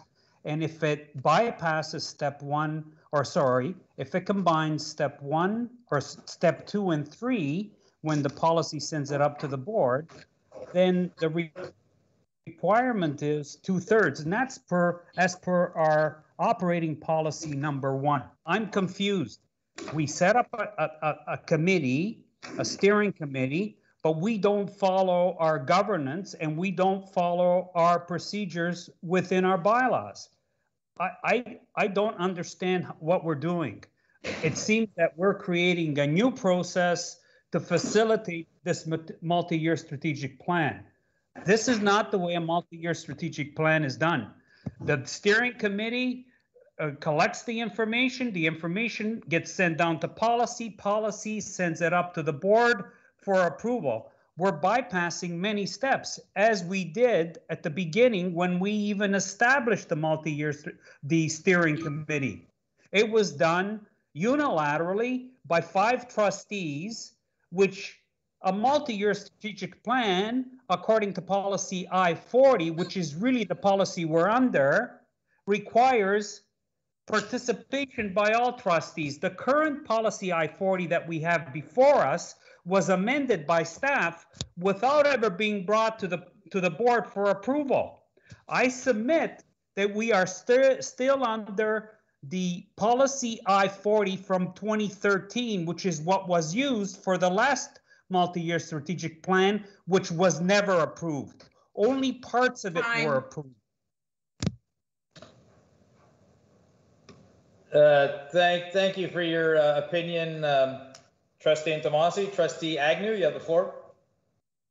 Thank you through you, Mr. Chair. Just a couple of comments. I don't know that I have a specific question, but I do want to comment on this for anyone that is from the corporate world. I've yet to see an organization that keeps their mission, vision, and values for an overly extended amount of time.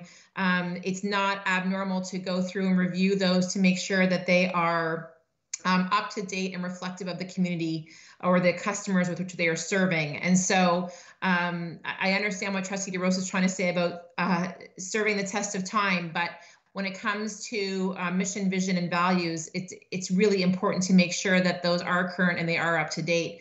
And this is one of the first steps of the strategic planning process.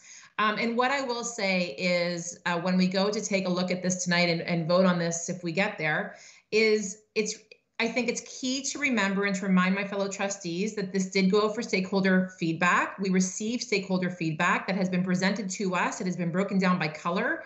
It is very clearly stated what the feedback from our stakeholders has been.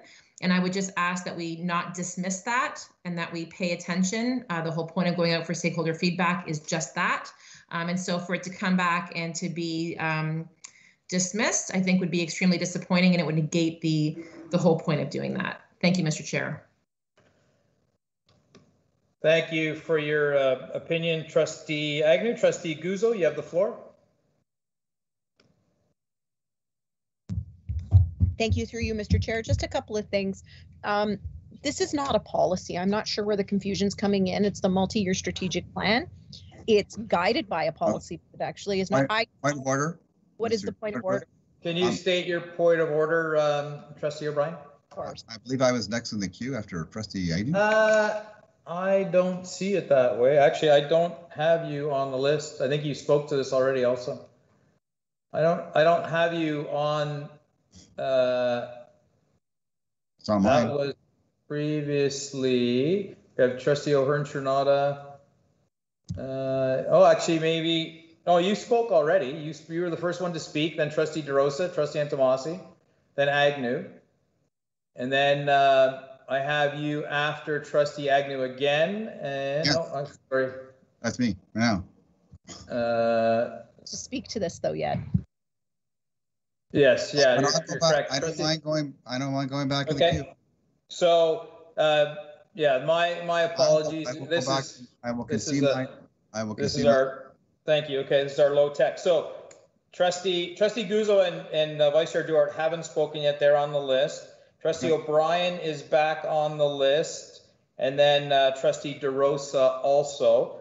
So Trustee Guzzo, sorry for interruption. Please proceed. Thank you. I was just saying that this is not a policy, that it's a multi-year strategic plan. And just to Trustee Agnew's point, we asked for stakeholder feedback. We've gone through this. I feel like we are being counterproductive. You know, one of the comments made was that only 5 trustees, every trustee has been given the same opportunity to participate in this, in the multi-year strategic plan, and we ratified it at our last meeting, and it was public. So I think that we need to just start moving on with this, and if people don't want to participate, then that's their choice. However, we are governed procedurally with our committees, and the fact remains is with the multi-year strategic plan, a simple majority is all that is needed to pass. And we're also looking at stakeholder feedback. I think that's the biggest thing. Our multi-year strategic plan requires stakeholder feedback, and that's what we sought, and that's what the recommendations have come forward, and that's what we need to deal with this evening. Thank you, Vice Chair Duarte. You have the floor. Thank you, Mr. Chair. First of all, I'd like to make a correction. I heard that somebody stated, one of my colleagues stated that we are following policy I-40. It's not I-40. We are following policy I-44, and we are in phase 1 of the multi-year strategic plan. Second thing was this steering committee that was created was created correctly. Meetings were not unilaterally held. Everyone was invited, but some chose not to, which is fine. But we had a wholesome discussion and a good discussion, and we came up with some solutions. We also have a mandate from the Ministry on Equity Inclusion, and all are directed to, all these requirements are directed to make our educational, this place a place of excellence, while making each and every one of our students and staff feel welcome and included. So I don't think this is rocket science, Mr. Chair. It is something that we have to do. Besides, one of my colleagues did say that this policy was last looked at about 13 years, 15 years back. I think we really need to refresh ourselves, Mr. Chair. And so those are my comments. Thank you. Thank you, Vice Chair Duarte. So all trustees who wanted to speak had their 3 minutes. The floor would be open for questions, but questions only. Mr. Chair, I'm in line. I'm in line, Mr. Chair. Excuse me, I'm speaking. But I just want to make sure. Trustee DeRosa, I am speaking. I'm well aware you're in line. So is Trustee DeRosa. Please do not interrupt me again. I'm aware you're in line, Trustee O'Brien and Trustee Antomasi. All three of you have spoken already. You no longer have your 3 minutes of debate. However, you are able to ask questions. That's what I was trying to impart to the group. So right now, the debate section is over. If you have a question, Trustee DeRosa, please ask your question. Thank you, Mr. Chair. I didn't intend to use 3 minutes, and certainly I'm going to ask a question. My question is to Director Daly. The first meeting that took place of the committee, Director Daly, constituted quorum. That meeting was supposed to be, according to the Act, a public meeting. Out of that meeting, there were decisions that were made. The point was made that that meeting should have been a public meeting. We then subsequently proceeded to schedule a second meeting, which again was public, was supposed to be public, but we didn't advertise the address on the website. So there was a very minimal attendance from the public. What resulted from that meeting is a whole scale approval of what happened in the previous meeting. So essentially, the two meetings that are giving rise to this motion that we're supposed to entertain, I've not been public for all intents and purposes, and have not had the benefit of public scrutiny. With respect to the actual poll that was taken, Point of order, that was the result. Point of order. I'm leading to my question, Mr. Chair. One moment. We have a point of order. I appreciate all the trustees' help and support in my rulings, but I think I have this handled from here. Trustee Guzzo, what is your point of order? This is a question. I haven't heard a question, and he's entering into debate. So I would ask that, Chair, you rule that a question be asked, or that he heeds his chair to somebody else. Your point of order is taken. Trustee DeRosa, please ask your question. I have a point of privilege, Mr. Chair, please. Trustee O'Brien, what's your point of privilege? Point of privilege is, in the beginning of this meeting, you outlined that the chat box would be used for hand up and hand down. I've seen conversation there. I'm just finding it confusing to follow two conversations at the same time. So if you could please remind trustees to please use the chat box for hand up and hand down only. Thank you, Mr. Chair. I'll rule on that point of privilege. Trustee O'Brien, we have never stated that the chat box is solely for hand up, hand down. If we want to make that decision in the future, we can, but at this point, we have never made that distinction. Trustee DeRosa, please. I thought you said that at the beginning. My apologies. No problem at all. Trustee DeRosa, please ask your question. I will, and to whoever cares to answer it. I want to know whether the first two meetings were held in accordance to the Act, given that there was a quorum of trustees around the table, and the Act specifically has rules to that effect and exceptions to that effect.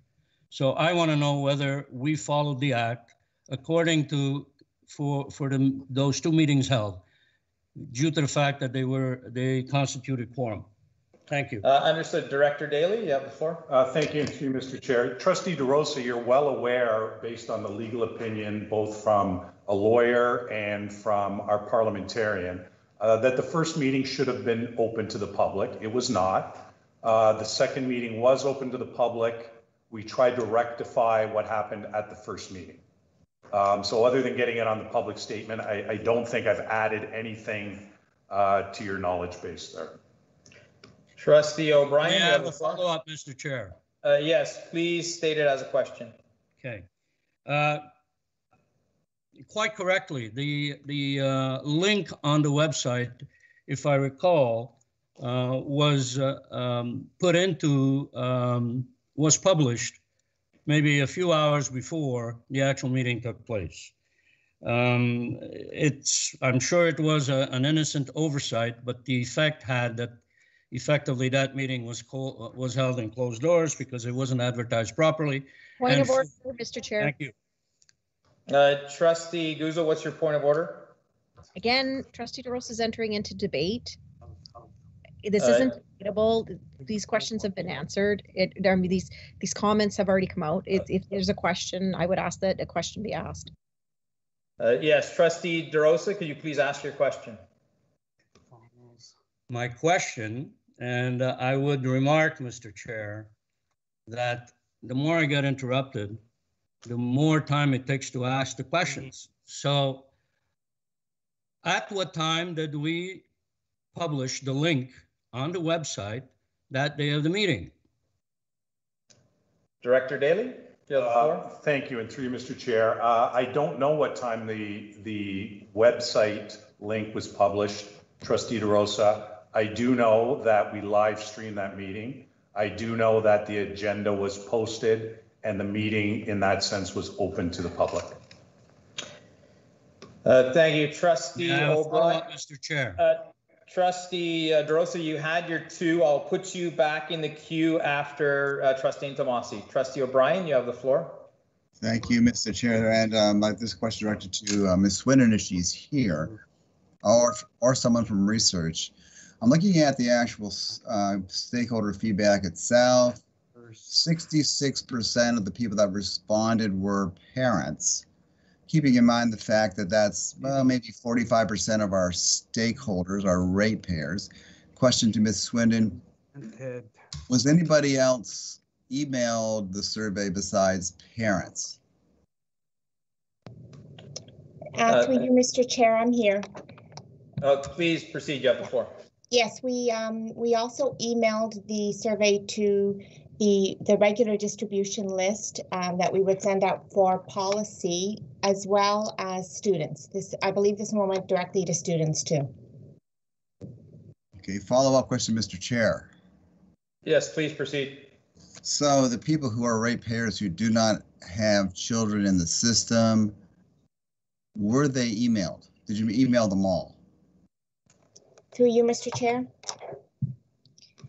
We do not have email distribution lists for anyone who is not connected to our system. So we have email distribution for our students, for our parents, for our staff. We do not have email distribution lists for other stakeholders. So no. So what we did to reach the parishes is what we've always done, which is we send the message directly to our Halton Deanery parishes and ask them to post on their website and or share in the bulletin. Trustee Tomasi, you have the floor. Thank you. Through you, Mr. Chair. I'll go back to the establishment of this proceeding. It's been, although we have two opinions, both the parliamentarian and the legal opinion, both the opinions are devoid of the fact that committees only make recommendations. This particular committee, the steering committee, went out and sought. Sorry, point of order, Mr. Chair. Is there a question here? Trustee Agnew, can you state your point of order? Yes, Mr. Chair, thank you. Sounds like debate again, and I'm just wondering if there's a question here, if this is debate. It sounds a lot like debate. Yes, thank you. Trustee Tomasi. Yes, Trustee Tomasi, can you please ask your question? My question can only be asked if I give background. So I need to establish the protocols before I ask my question. So I've stated two protocols that have been missed. The third protocol is that we're required by the ministry under the Education Act, and we've all had the multi-year strategic planning guide, that community partners are to be sitting on the steering committee. We do not have any community partners. The community partners that I'm referring to, and I want to know whether or not we've reached out to them, would be people from Joseph Brand Hospital, from Child Services, from Halton Health. These are all partners that are part of the multi-year strategic plan, because the multi-year strategic plan is all encompassing. So my question to Secretary Daly is, where are our community partners on the steering committee to make the decision to send this matter to the board that we're deliberating right now? Director Daly, you have the floor. Thank you, and through you, Mr. Chair. So our strategic planning process policy does indicate that all trustees are members of the ad hoc steering committee, and then other staff as needed. In terms of consulting with other community partners, that would certainly come in the consultation phase of the plan. So we would ask for that input. We'd go for various types of stakeholder feedback once we determine what that process is that we're going to follow. In terms of reviewing the mission, vision, and values of the board, that can be done at any time. It could be done separate of the strategic planning process. So do we intend to engage the wider community? Absolutely. We're just not there yet. And I would also add that in terms of committees making recommendations to the Board of Trustees, we have many committees that exist that make recommendations to the Board of Trustees, and then the Board of Trustees votes on those recommendations. Follow up, Mr. Chair. Yes, please proceed. So again, this question goes to Secretary Daly. The fact of the matter is that the Ministry of Education established in the multi-year strategic planning guide that the first step is to set up a steering committee, which includes our community partners. This is a joint effort. This is not an effort just by trustees. I want to know from him why our community partners were not included in the very first meeting of the steering ad hoc committee. That's a mandated requirement by the ministry. Director Daly, you have the floor. Well, I think if Trustee Antomas is referring to a guide, it's not mandated. I would also say that we certainly will include a wider representation of our community members once trustees decide on what that community consultation process will be. Trustee, he didn't answer the question. My question is a very specific question. The ministry guidelines and the way this board is preceded with a multi-year strategic plan from the onset. This is going to be our third multi-year strategic plan. Community partners were invited from the onset when the steering committee was first struck, which is why this particular process has been skewed. It should have been started with the board establishing a multi-year strategic steering committee by including all of the community partners.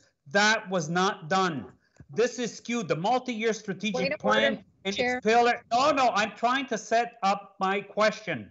So the mission vision statement and the pillars of our multi-year strategic plan have to come from community partners, not just the trustees. Trustee Antomas, I believe Director Daly answered your question that you were referring to a guide and not what our policy is. Trustee DeRosa, you have the floor. Precedes our policy. Point of order. Trustee DeRosa, you have the floor. Thank you, Mr. Chair. You know, we're being asked to approve the mission statement, which is probably the cornerstone of what this board will look like and will do in the next 5 years. It's a long-term decision.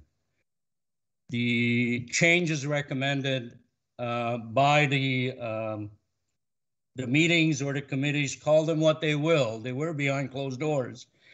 I've been recommended without fulsome participation of our community as well as our community partners. So again, it feels like we're rushing the most important cornerstone of our— Trustee Agnew, what's your point of order? I'm sorry, again, this sounds like debate. What's Trustee DeRosa's question, Mr. Chair? Trustee DeRosa, could you please ask your question? You know, I'd like Trustee Antomasi, I would like to set up the stage and the preamble to the question. So if my colleagues would show a little bit of patience and stop interrupting, I'd take a lot less time, Mr. Chair. Point of order. Okay, let's take a pause. Everybody is well aware that at this stage of the meeting, we're to ask questions, not enter into debate. So please be respectful and ask your question, and then the meeting will proceed as it should. Trustee DeRosa, please ask your question. Director Daly, understanding the importance of the mission statement to the overall strategic plan that we're about to develop and lay out for the next 5 years. Would you not agree that it deserves at least a little bit more consideration and participation from our partners? That's my question. Thank you. Director Daly, you have the floor. Thank you, and through you, Mr. Chair. I guess I would say, Trustee DeRosa, that the over 2,000 responses that we got from our largely our parents, but from the group identified in the survey, which was done back in February, we're now in May. This has been public information for quite a while. I don't think there's anything hidden here. I don't think there's anything that people aren't aware. I would say that we got a good sampling of feedback, and I think that it gives trustees something to either approve or not approve, and that's ultimately up to our trustees here at the board. So may I have a follow-up, Mr. Chair? Yes, please proceed. So as it relates to the actual survey that was done and rather quickly, I remember making the point at that first meeting that we cannot proceed without at least some degree of public consultation, because that's where we were headed. But nonetheless, if I recall the results of this particular survey, they were clearly not indicative of taking one direction or the other. I don't know what 2,000, a survey of 2,000 parents or 2,000 people in the community are actually representative of our total base. I think there has to be some statistical validation of that. I think we have to consider that the responses that we got back were not clearly decisive in one way or the other. And I think we should pause and reconsider, because what we are changing is the cornerstone of what Point of order, Mr. our board Chair. is. Trustee Agnew, what's your point of order? What's the question that Trustee DeRosa has? I hear opinion and Thank debate. you. I'll rule on your point of order. Yes, I think Trustee DeRosa, that was debate and not a question. So the floor will now move to Trustee Agnew. I wanted to ask my Thank question. you, and through you, Mr. Chair. I just have a question actually for communications or for research, whoever might be available. I just wanted to reiterate on what, or just elaborate on what Director Daly had said. And I'm just wondering about the survey that went out with respect to stakeholder feedback. I guess it wasn't a survey, but what went out for stakeholder feedback. Can we get some concrete idea around, again, how many people responded back to that and what that response rate looked like compared to other stakeholder feedbacks we've put out before? Ms. Swindon, you have the floor. Sure, thank you, and through you, Mr. Chair. And I don't know if Dr. Collymore, I do think she's on, and I am happy to defer to Dr. Collymore, and I can also speak after. Good evening, through you, Mr. Chair. So with respect to the consultation form that was sent out, so I mean, I wouldn't use the term response rate in this case, because this wasn't an actual survey, it was a public consultation. And so for my opinion and from my perspective, you know, our consultations are giving our stakeholders the opportunity to give their input or their feedback on a specific topic. And typically our consultation forms are very open-ended. It's just one comment and it's open-ended. For this case, as Trustee Duarte said, we had original statements, we had revised statements, and we wanted to really know the preference of our stakeholders. And so the form was modified in this case. In my opinion, I would say that consultations are more about the quality of the information that we receive rather than the quantity. And it's even more important that as trustees and as the steering committee, you know, you take the feedback that you receive, you listen to it, and you really engage in meaningful discussions so that you are ensuring that you're making a solid decision when the time comes. So, you know, from my perspective, do I think that over 2,000 responses and bits of information is a lot of input? Yeah, I do think that. Is it more than we typically get when we do consultations? Yeah, it is more than we typically get.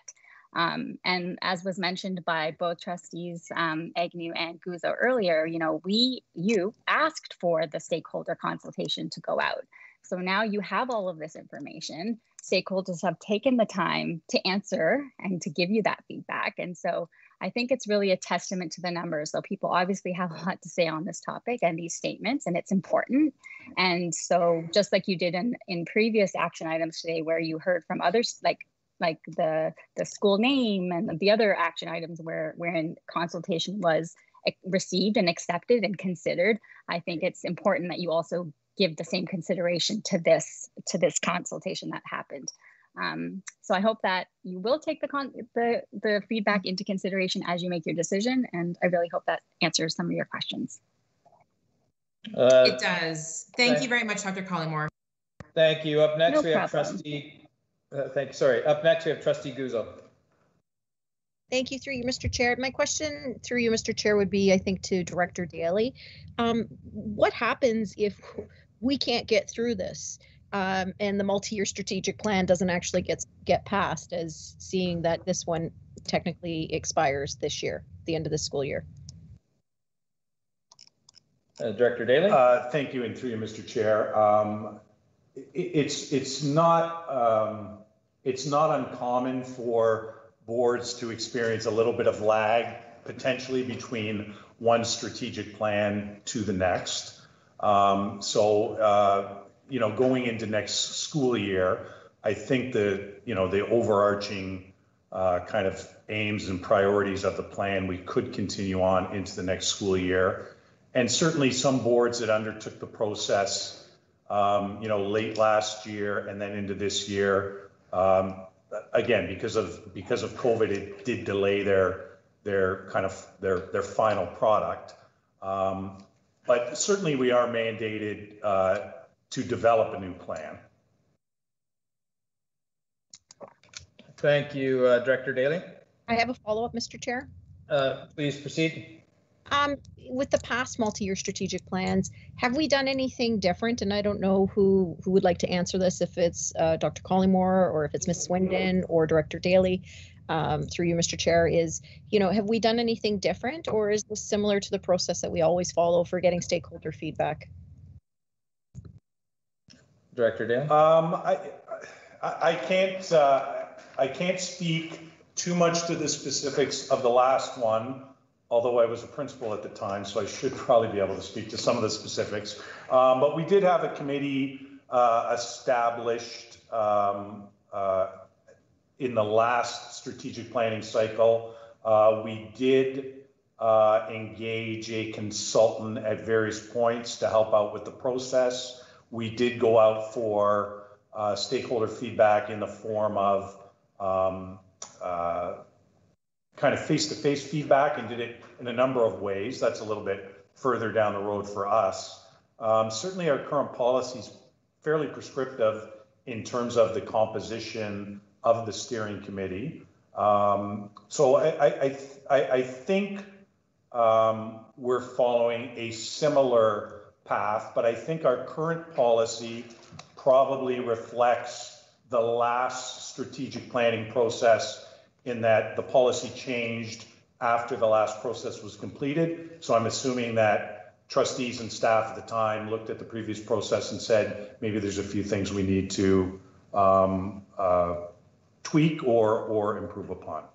Ms. Swindon, you had your hand up. Did you want to add some context to the answer? Sure, thank you. And through you, Mr. Chair, I will, the director actually pretty well answered it. I will add that, so we did follow essentially the exact same process that we're following right now. The only difference is that when the trustees at the time went to validate the mission, vision, and values, we did it in the forum of the policy committee. And they did not send it out for consultation. So they developed the values statement. They validated the existing mission at the time as well as the vision, but they entirely rewrote the value statement, and they did not send it out for consultation. That's the only difference, I would say, Trustee Guzzo. Thank you. So up next we have Trustee DeRosa, then Trustee O'Brien. After Trustee O'Brien, this debate will be closed and I will call a vote. I ask trustees to not take liberties. This is meant to be a question period. Please ask your questions. Trustee DeRosa, you have the floor.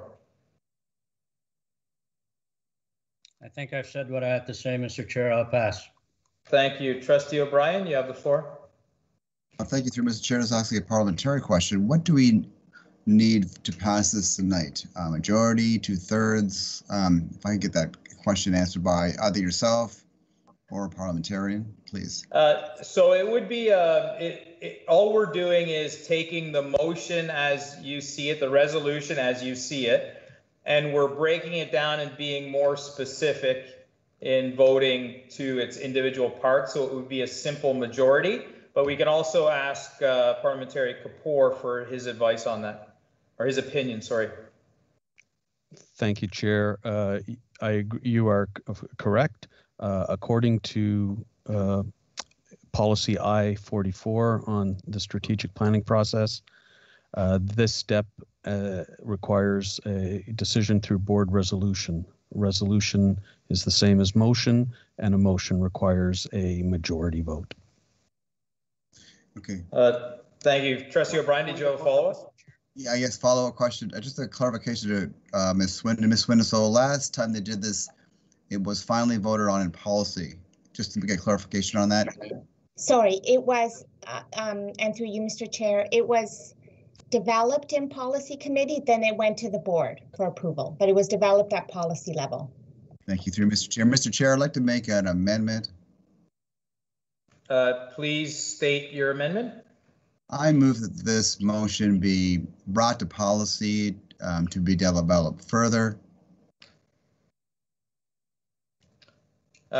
So to clarify, maybe Parliamentary Kapoor can help me with this. So you are referring, your motion is to refer this to policy. Is that correct? Is it, Parliamentary Kapoor, would that be a correct verbiage?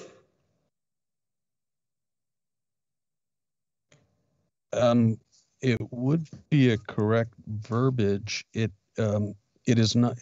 You may consider that this is not in compliance with policy I-44, in which case it would require a 3/4 vote according to policy 1.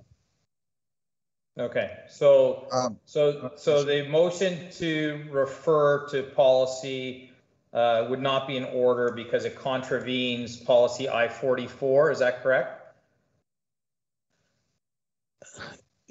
Yeah, it's something to consider, Chair.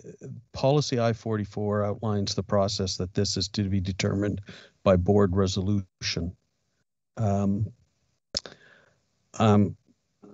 You're always challenging me on how to fit your bylaws and your policies and read them in harmony.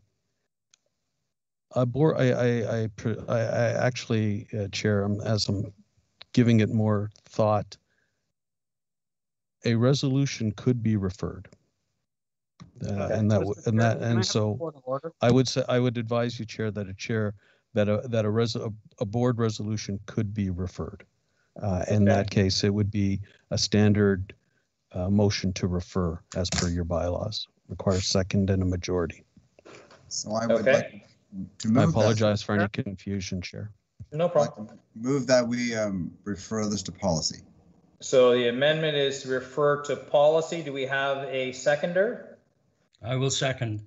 Seconded by Trustee DeRosa. Trustee O'Brien, you can open debate. Thank you, through Mr. Chair. If past practice had this in policy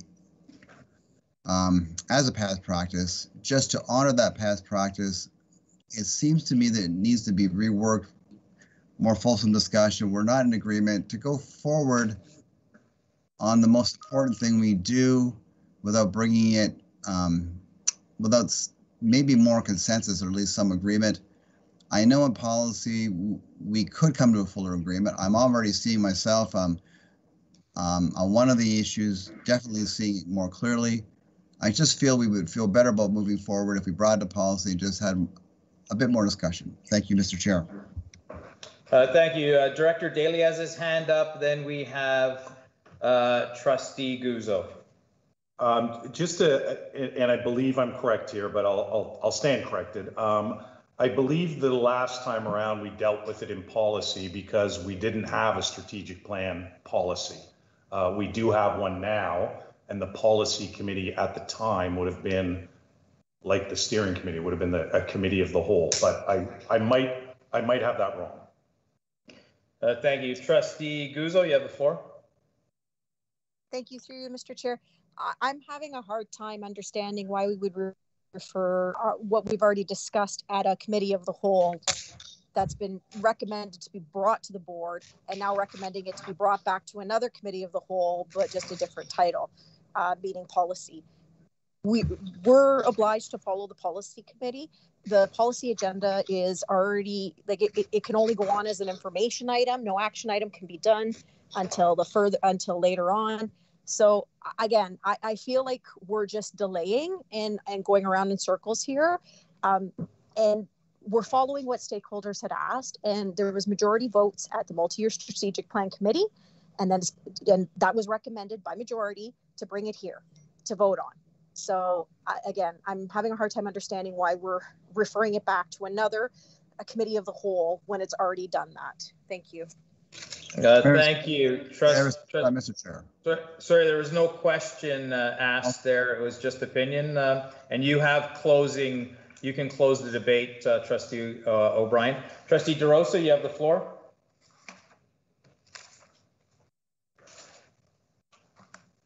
Thank you, Mr. Chair. I would like to make the point that the process of the last two meetings was not a proper process, and referring back to the policy would actually give us an opportunity to start a proper process that is public and fully transparent. The other two meetings were not, and considering the importance of this of what we're doing here in terms of reviewing our mission statement, we need to give it the time, because whatever we decide will be with us for a long time. So a referral to the policy committee to give it some more fulsome consideration, it would be the proper thing to do and the wise thing to do, rather than take a rush decision tonight. Thank you. Thank you. Trustee Agnew, you're up next. Thank you, through you, Mr. Chair. I just want some clarity, and I don't know, again, this is back to Director Daly's point, or maybe Andrea or somebody who was around at the time can clarify. But I just want to understand again what the process was previously and why it was done that way and why we're not needing to do that this time. So if I can just get some clarity around that, again, just to jump off of Director Daly's point, I think that's getting lost. So I don't know if, again, if Andrea was around at that time, if perhaps she could answer. Director Daly would like to start, and then Ms. Swindon can jump in. Thank you.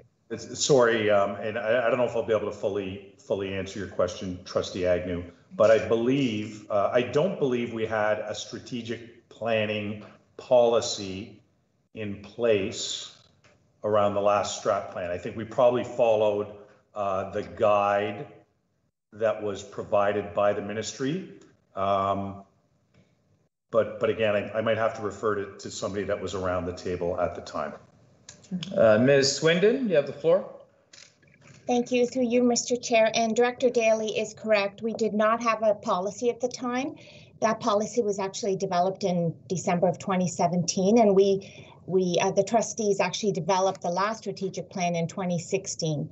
So because we did not have a policy, as the director mentioned, we did follow the guidelines of the ministry, and the trustees worked on the mission, vision, and values during policy, because it was almost like a working committee of the whole.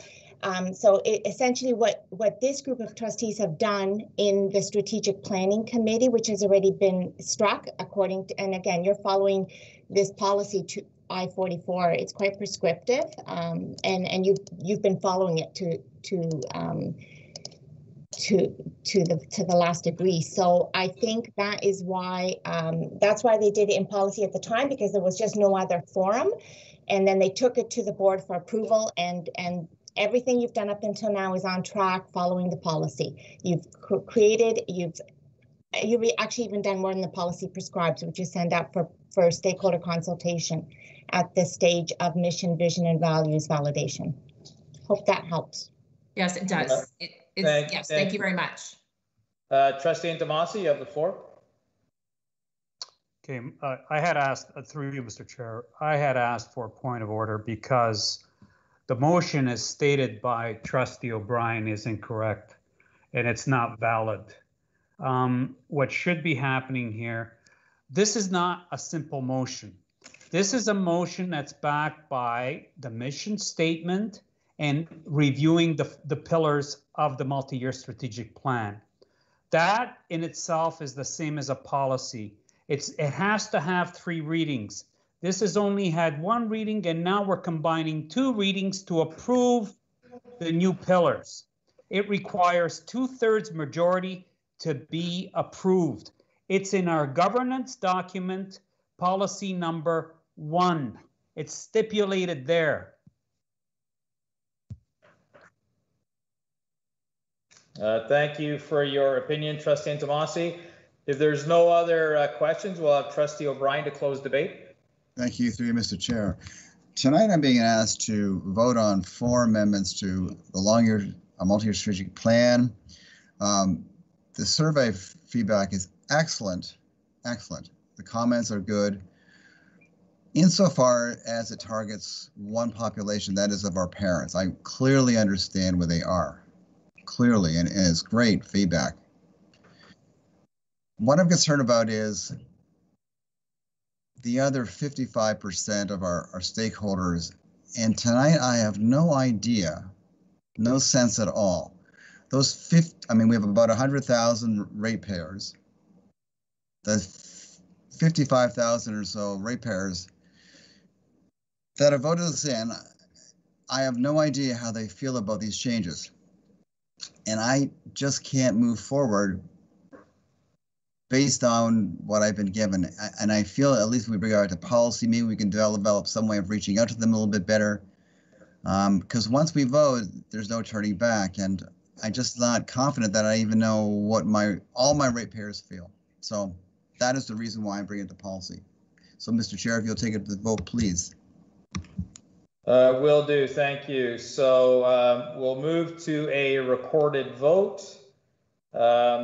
Trustee Duarte. Opposed to moving to policy. Opposed. Trustee Guzzo. Opposed. Trustee Intomasi. Favor. Trustee Carabella. In favor. Trustee O'Brien. In favor. Trustee O'Hearn-Turnata. Opposed. Trustee Goubert. Abstain. Trustee Kelly. Opposed. Trustee Roshdi. Opposed. Trustee Agnew. Opposed. Trustee DeRosa. In favor. And Trustee Murphy is opposed. The motion fails. We are going back to the main motion, which I'll call a recorded vote on. So Parliamentary Kapoor, maybe you can help us through the wording on our vote. So the first would be to accept the mission statement. So we would need to see what the proposed mission statement is, I'm assuming, if we can. I don't know, Rosie, if you can get to that. So the motion basically stated that we adopt the stakeholder feedback per mission, vision, and value.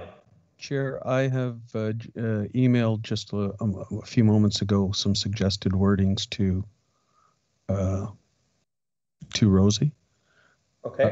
But you could, and I've used all the language in the current motion. However, the core of the motion is that the board adopt the revised mission statement.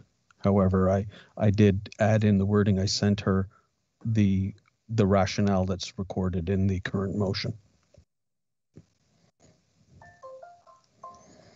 I can read it if you wish, and you see. Yes. Yeah, if you could, sure. And then give Rosie some time to put it up. Sure. Resolved that the Halton Catholic District School Board accept the recommendation of the Multi-Year Strategic Planning Committee that, based on stakeholder feedback, that the board accept results and adopt the revised HCDSB mission statement as in agenda item 8.6. And then we would go through each other statement in the similar fashion. There's another one, almost exact same wording for the vision statement. The value statement, there are two changes, and I've got different wording for each one given the results of the feedback. Okay. So if Rosie, do you have that file? If you can put up the first statement, would be ideal.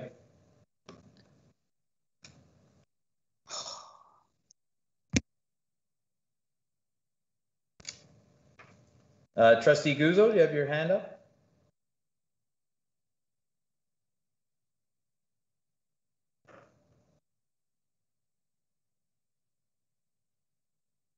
Oh, no problem.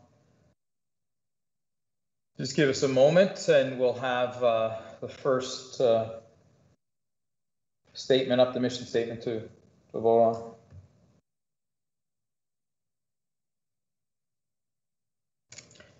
Trustee Intomasi, you have a point of order? Thank you, Mr. Chair. As I said previously, and please ask parliamentarian Kapoor to weigh in, this is not a motion. The motion is accepting a document that has only ever been vetted once. All our documents of what we accept as a board require to be read 3 times. This is receiving only 2 readings. If we want to combine the second and third reading this evening by accepting the document, it requires 2/3 majority. Thank you, Trustee Intomasi, for your point of order. We've stated several times during this meeting that this is not a policy, it's a resolution that we're voting on. It's parliamentarian, Mr. Chair. Trustee Intomasi, Trustee Intomasi, there is no debate. There is no debate. You're out of order. You are out of order. What is a motion? Out of order. You're out of order. There is no debate on the chair's ruling. If you would like me to ask Parliamentarian Kapoor for his opinion, yes, I can do. Parliamentarian Kapoor, can you comment?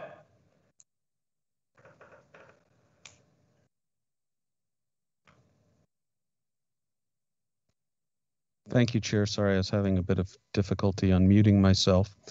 I would advise you that Trustee Antomasi's point is not well taken. Strategic policy, policy I-44, that strategic planning process, lists 7 different steps that need to come to the board as part of the strategic planning process. This is step 2, review, validate, and update mission, vision, values. And further, the I-44 says that these are decisions made through board resolution.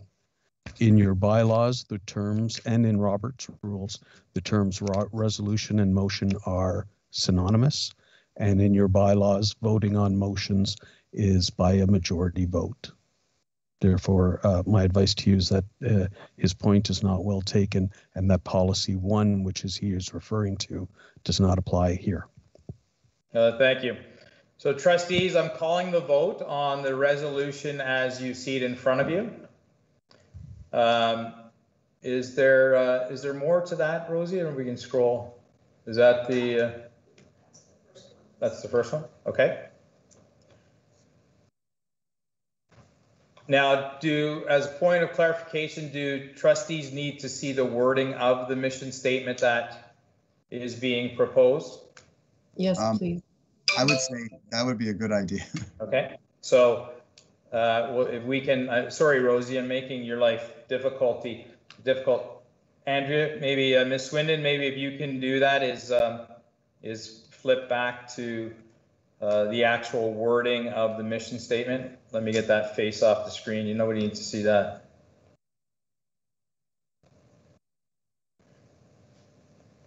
So this is the mission statement as preferred by stakeholders. I'll give you a moment to read it, and this is what we will be voting on to approve.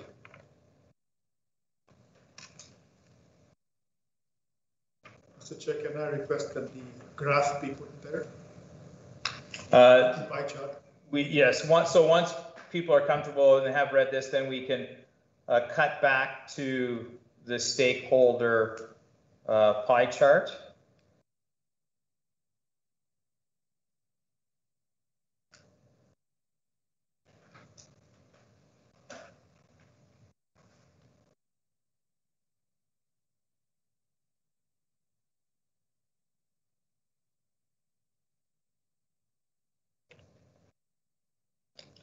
So are we able to show the pie chart?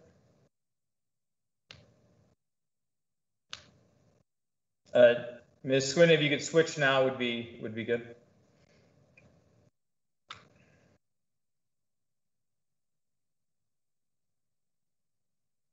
So 66% voted for the revised statement as was shown. So now we can switch back. Sorry, I'm making your life very challenging, everybody. Sorry, if we can switch back to the wording of the resolution, and I'll call the vote.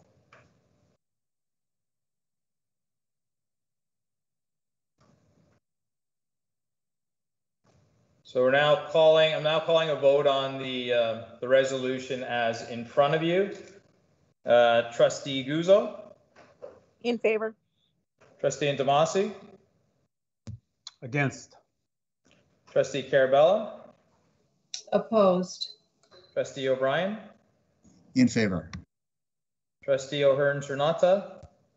In favor. Trustee Goober. Opposed. Trustee Kelly. In favor, Mr. Chair. Trustee Roshdi. Abstain. Trustee Agnew. In favor. Trustee DeRosa. I'm opposed. Vice Chair Dewar. In favor. And Trustee Murphy is in favor. Submission statement carries. Moving on to our vision statement. So if we could go through the same process.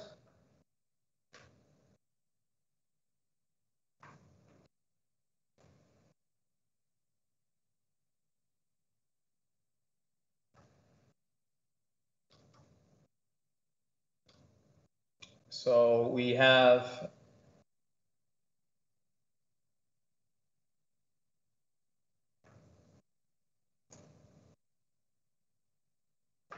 We have 66% of the stakeholders approving the revised statement. Is it possible to make the revised statement a bit bigger?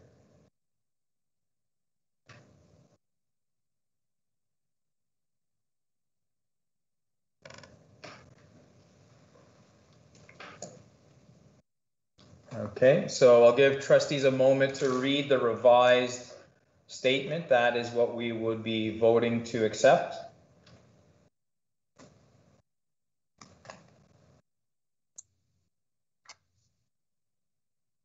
Mr. Chair, can I make a point of clarification? What's your point of clarification, Trustee DeRosa? I'd like to make the distinction that when you refer to 66% of the people, 66% results is of the people polled. Okay, I'll make sure that I make that distinction next time. Thank you. Thank you. Can we go to the resolution?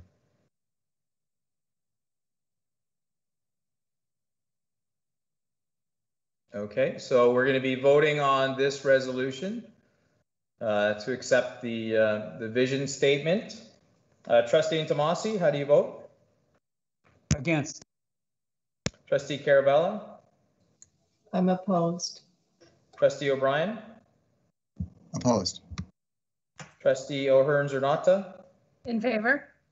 Trustee Goober? Opposed. Trustee Kelly?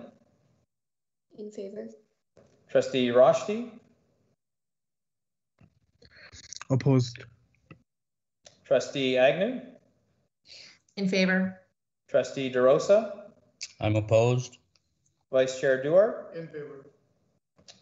Trustee Guzzo? In favor. And Trustee Murphy's in favor. The vision statement carries. If we can go to the value statement.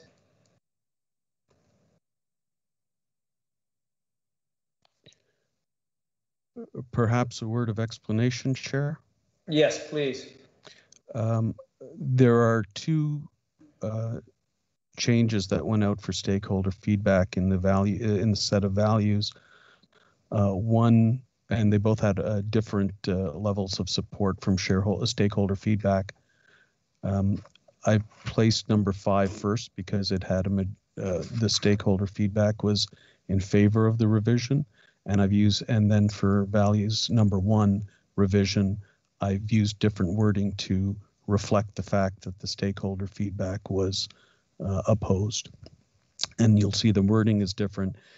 And although it's in maybe if we can deal with 5 first, maybe I may have to explain the wording of 1 a little more as well.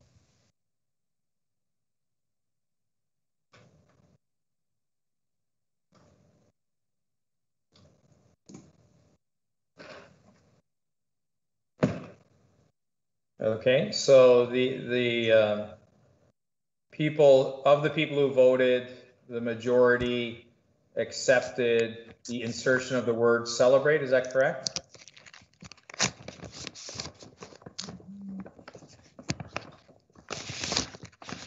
Okay. Did you want to comment, Parliamentarian Kapoor?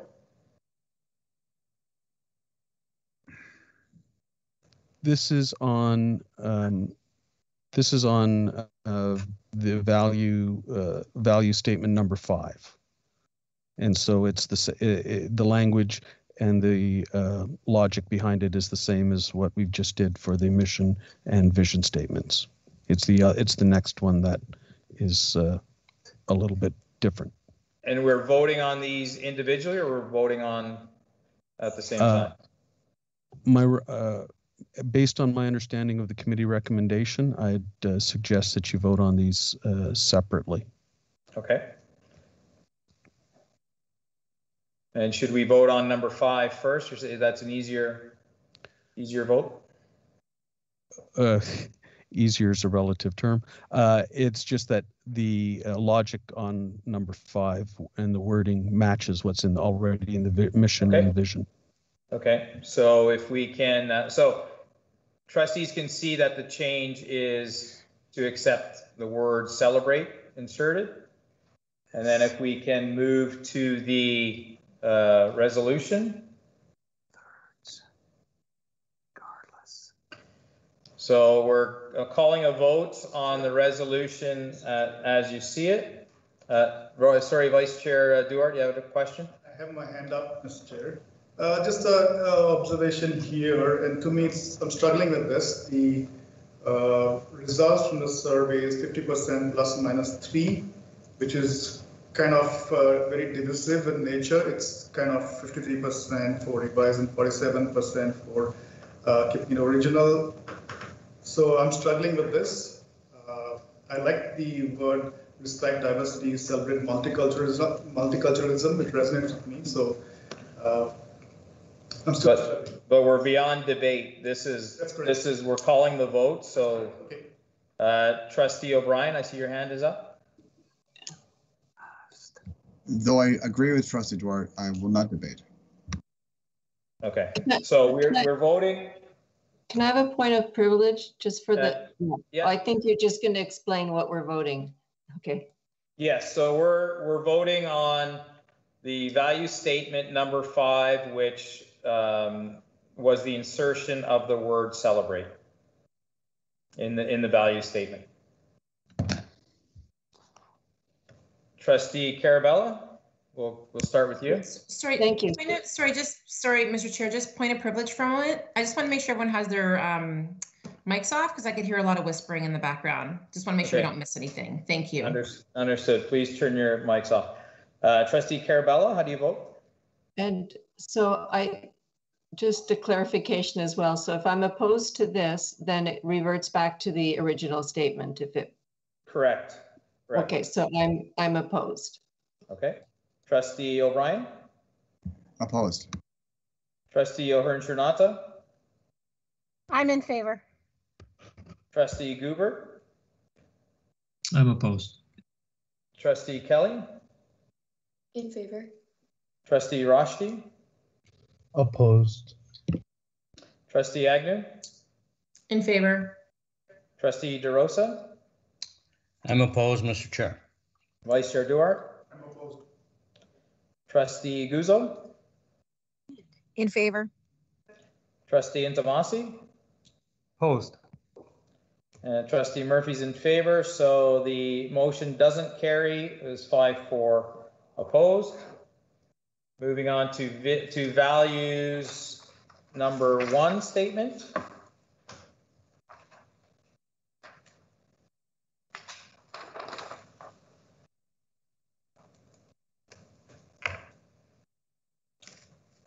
So we have is the majority of the people voted wanted the original. Is that correct? I lost the scale. Okay. So what you're voting for in favor is to keep the original. Is that correct? That's correct interpretation, parliamentarian? No, that's where I had a bit of. I heard your disapproval, your disapproving tick. So sorry, that's where I had a bit of motions. Are Roberts wishes motions to be worded in the affirmative. Okay. So you'll notice the wording of this motion is different. It does not include the reflecting stakeholder feedback part, because the motion that I've put that I've proposed that you consider is to adopt the revised wording. Okay, despite the stakeholder feedback. Okay, so if you vote to adopt the revised wording, you're voting against the stakeholder. The majority who voted opinion. Correct. Okay, if you vote opposed, you're voting to keep the original language. Okay, which is in keeping with the majority who voted. Correct. Okay, do any trustees need further clarification on that? Yes, please, one more time. Okay, so I'm not going to muddy the waters. I'll let parliamentarian Kapoor explain that again. The motion is worded that you adopt the revised wording. The stakeholder feedback suggests that you vote against this motion that's in front of you, in which case voting against the motion in front of you preserves the original wording, which the stakeholder feedback suggests that you do. So it seems counterintuitive, and I apologize, but there's no non-confusing way of doing this. If you are supporting if you're going to vote in line with the stakeholder feedback, as you see on the screen, you vote no.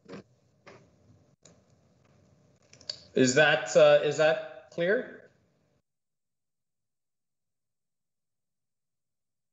I'm assuming, since there's no response, that is clear. So Trustee O'Brien, how do you vote? I vote in favor. Okay. Trustee O'Hearn-Chernata? I'm opposed. Trustee Goober? I'm in favor. Trustee Kelly? Opposed. Trustee Roshdi? I'm in favor, sir, Mr. Chair. Trustee Agnew? Opposed. Trustee DeRosa? I'm in favor. Trustee Vice Chair Duarte? Opposed. Trustee Guzzo? Opposed. Trustee Intomasi? In favor. Trustee Carabella? In favor. Trustee Murphy's opposed, so the motion fails. We've completed the action item, which concludes our meeting since we did not go to extend. Closing prayer, Trustee Agnew.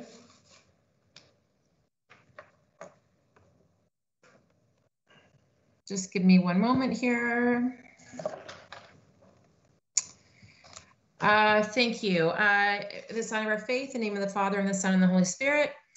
Dear God, we pray for all those in our world suffering from racism, sexism, and religious discrimination, for the individuals who are silenced for expressing their beliefs, for the people who feel marginalized within society.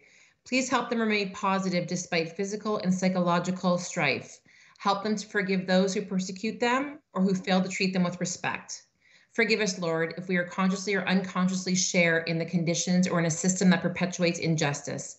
Please enlighten all of your disciples that discrimination does not only come in the form of lowering others, but it demonstrates itself in the process of granting of privileges to select groups of people as well.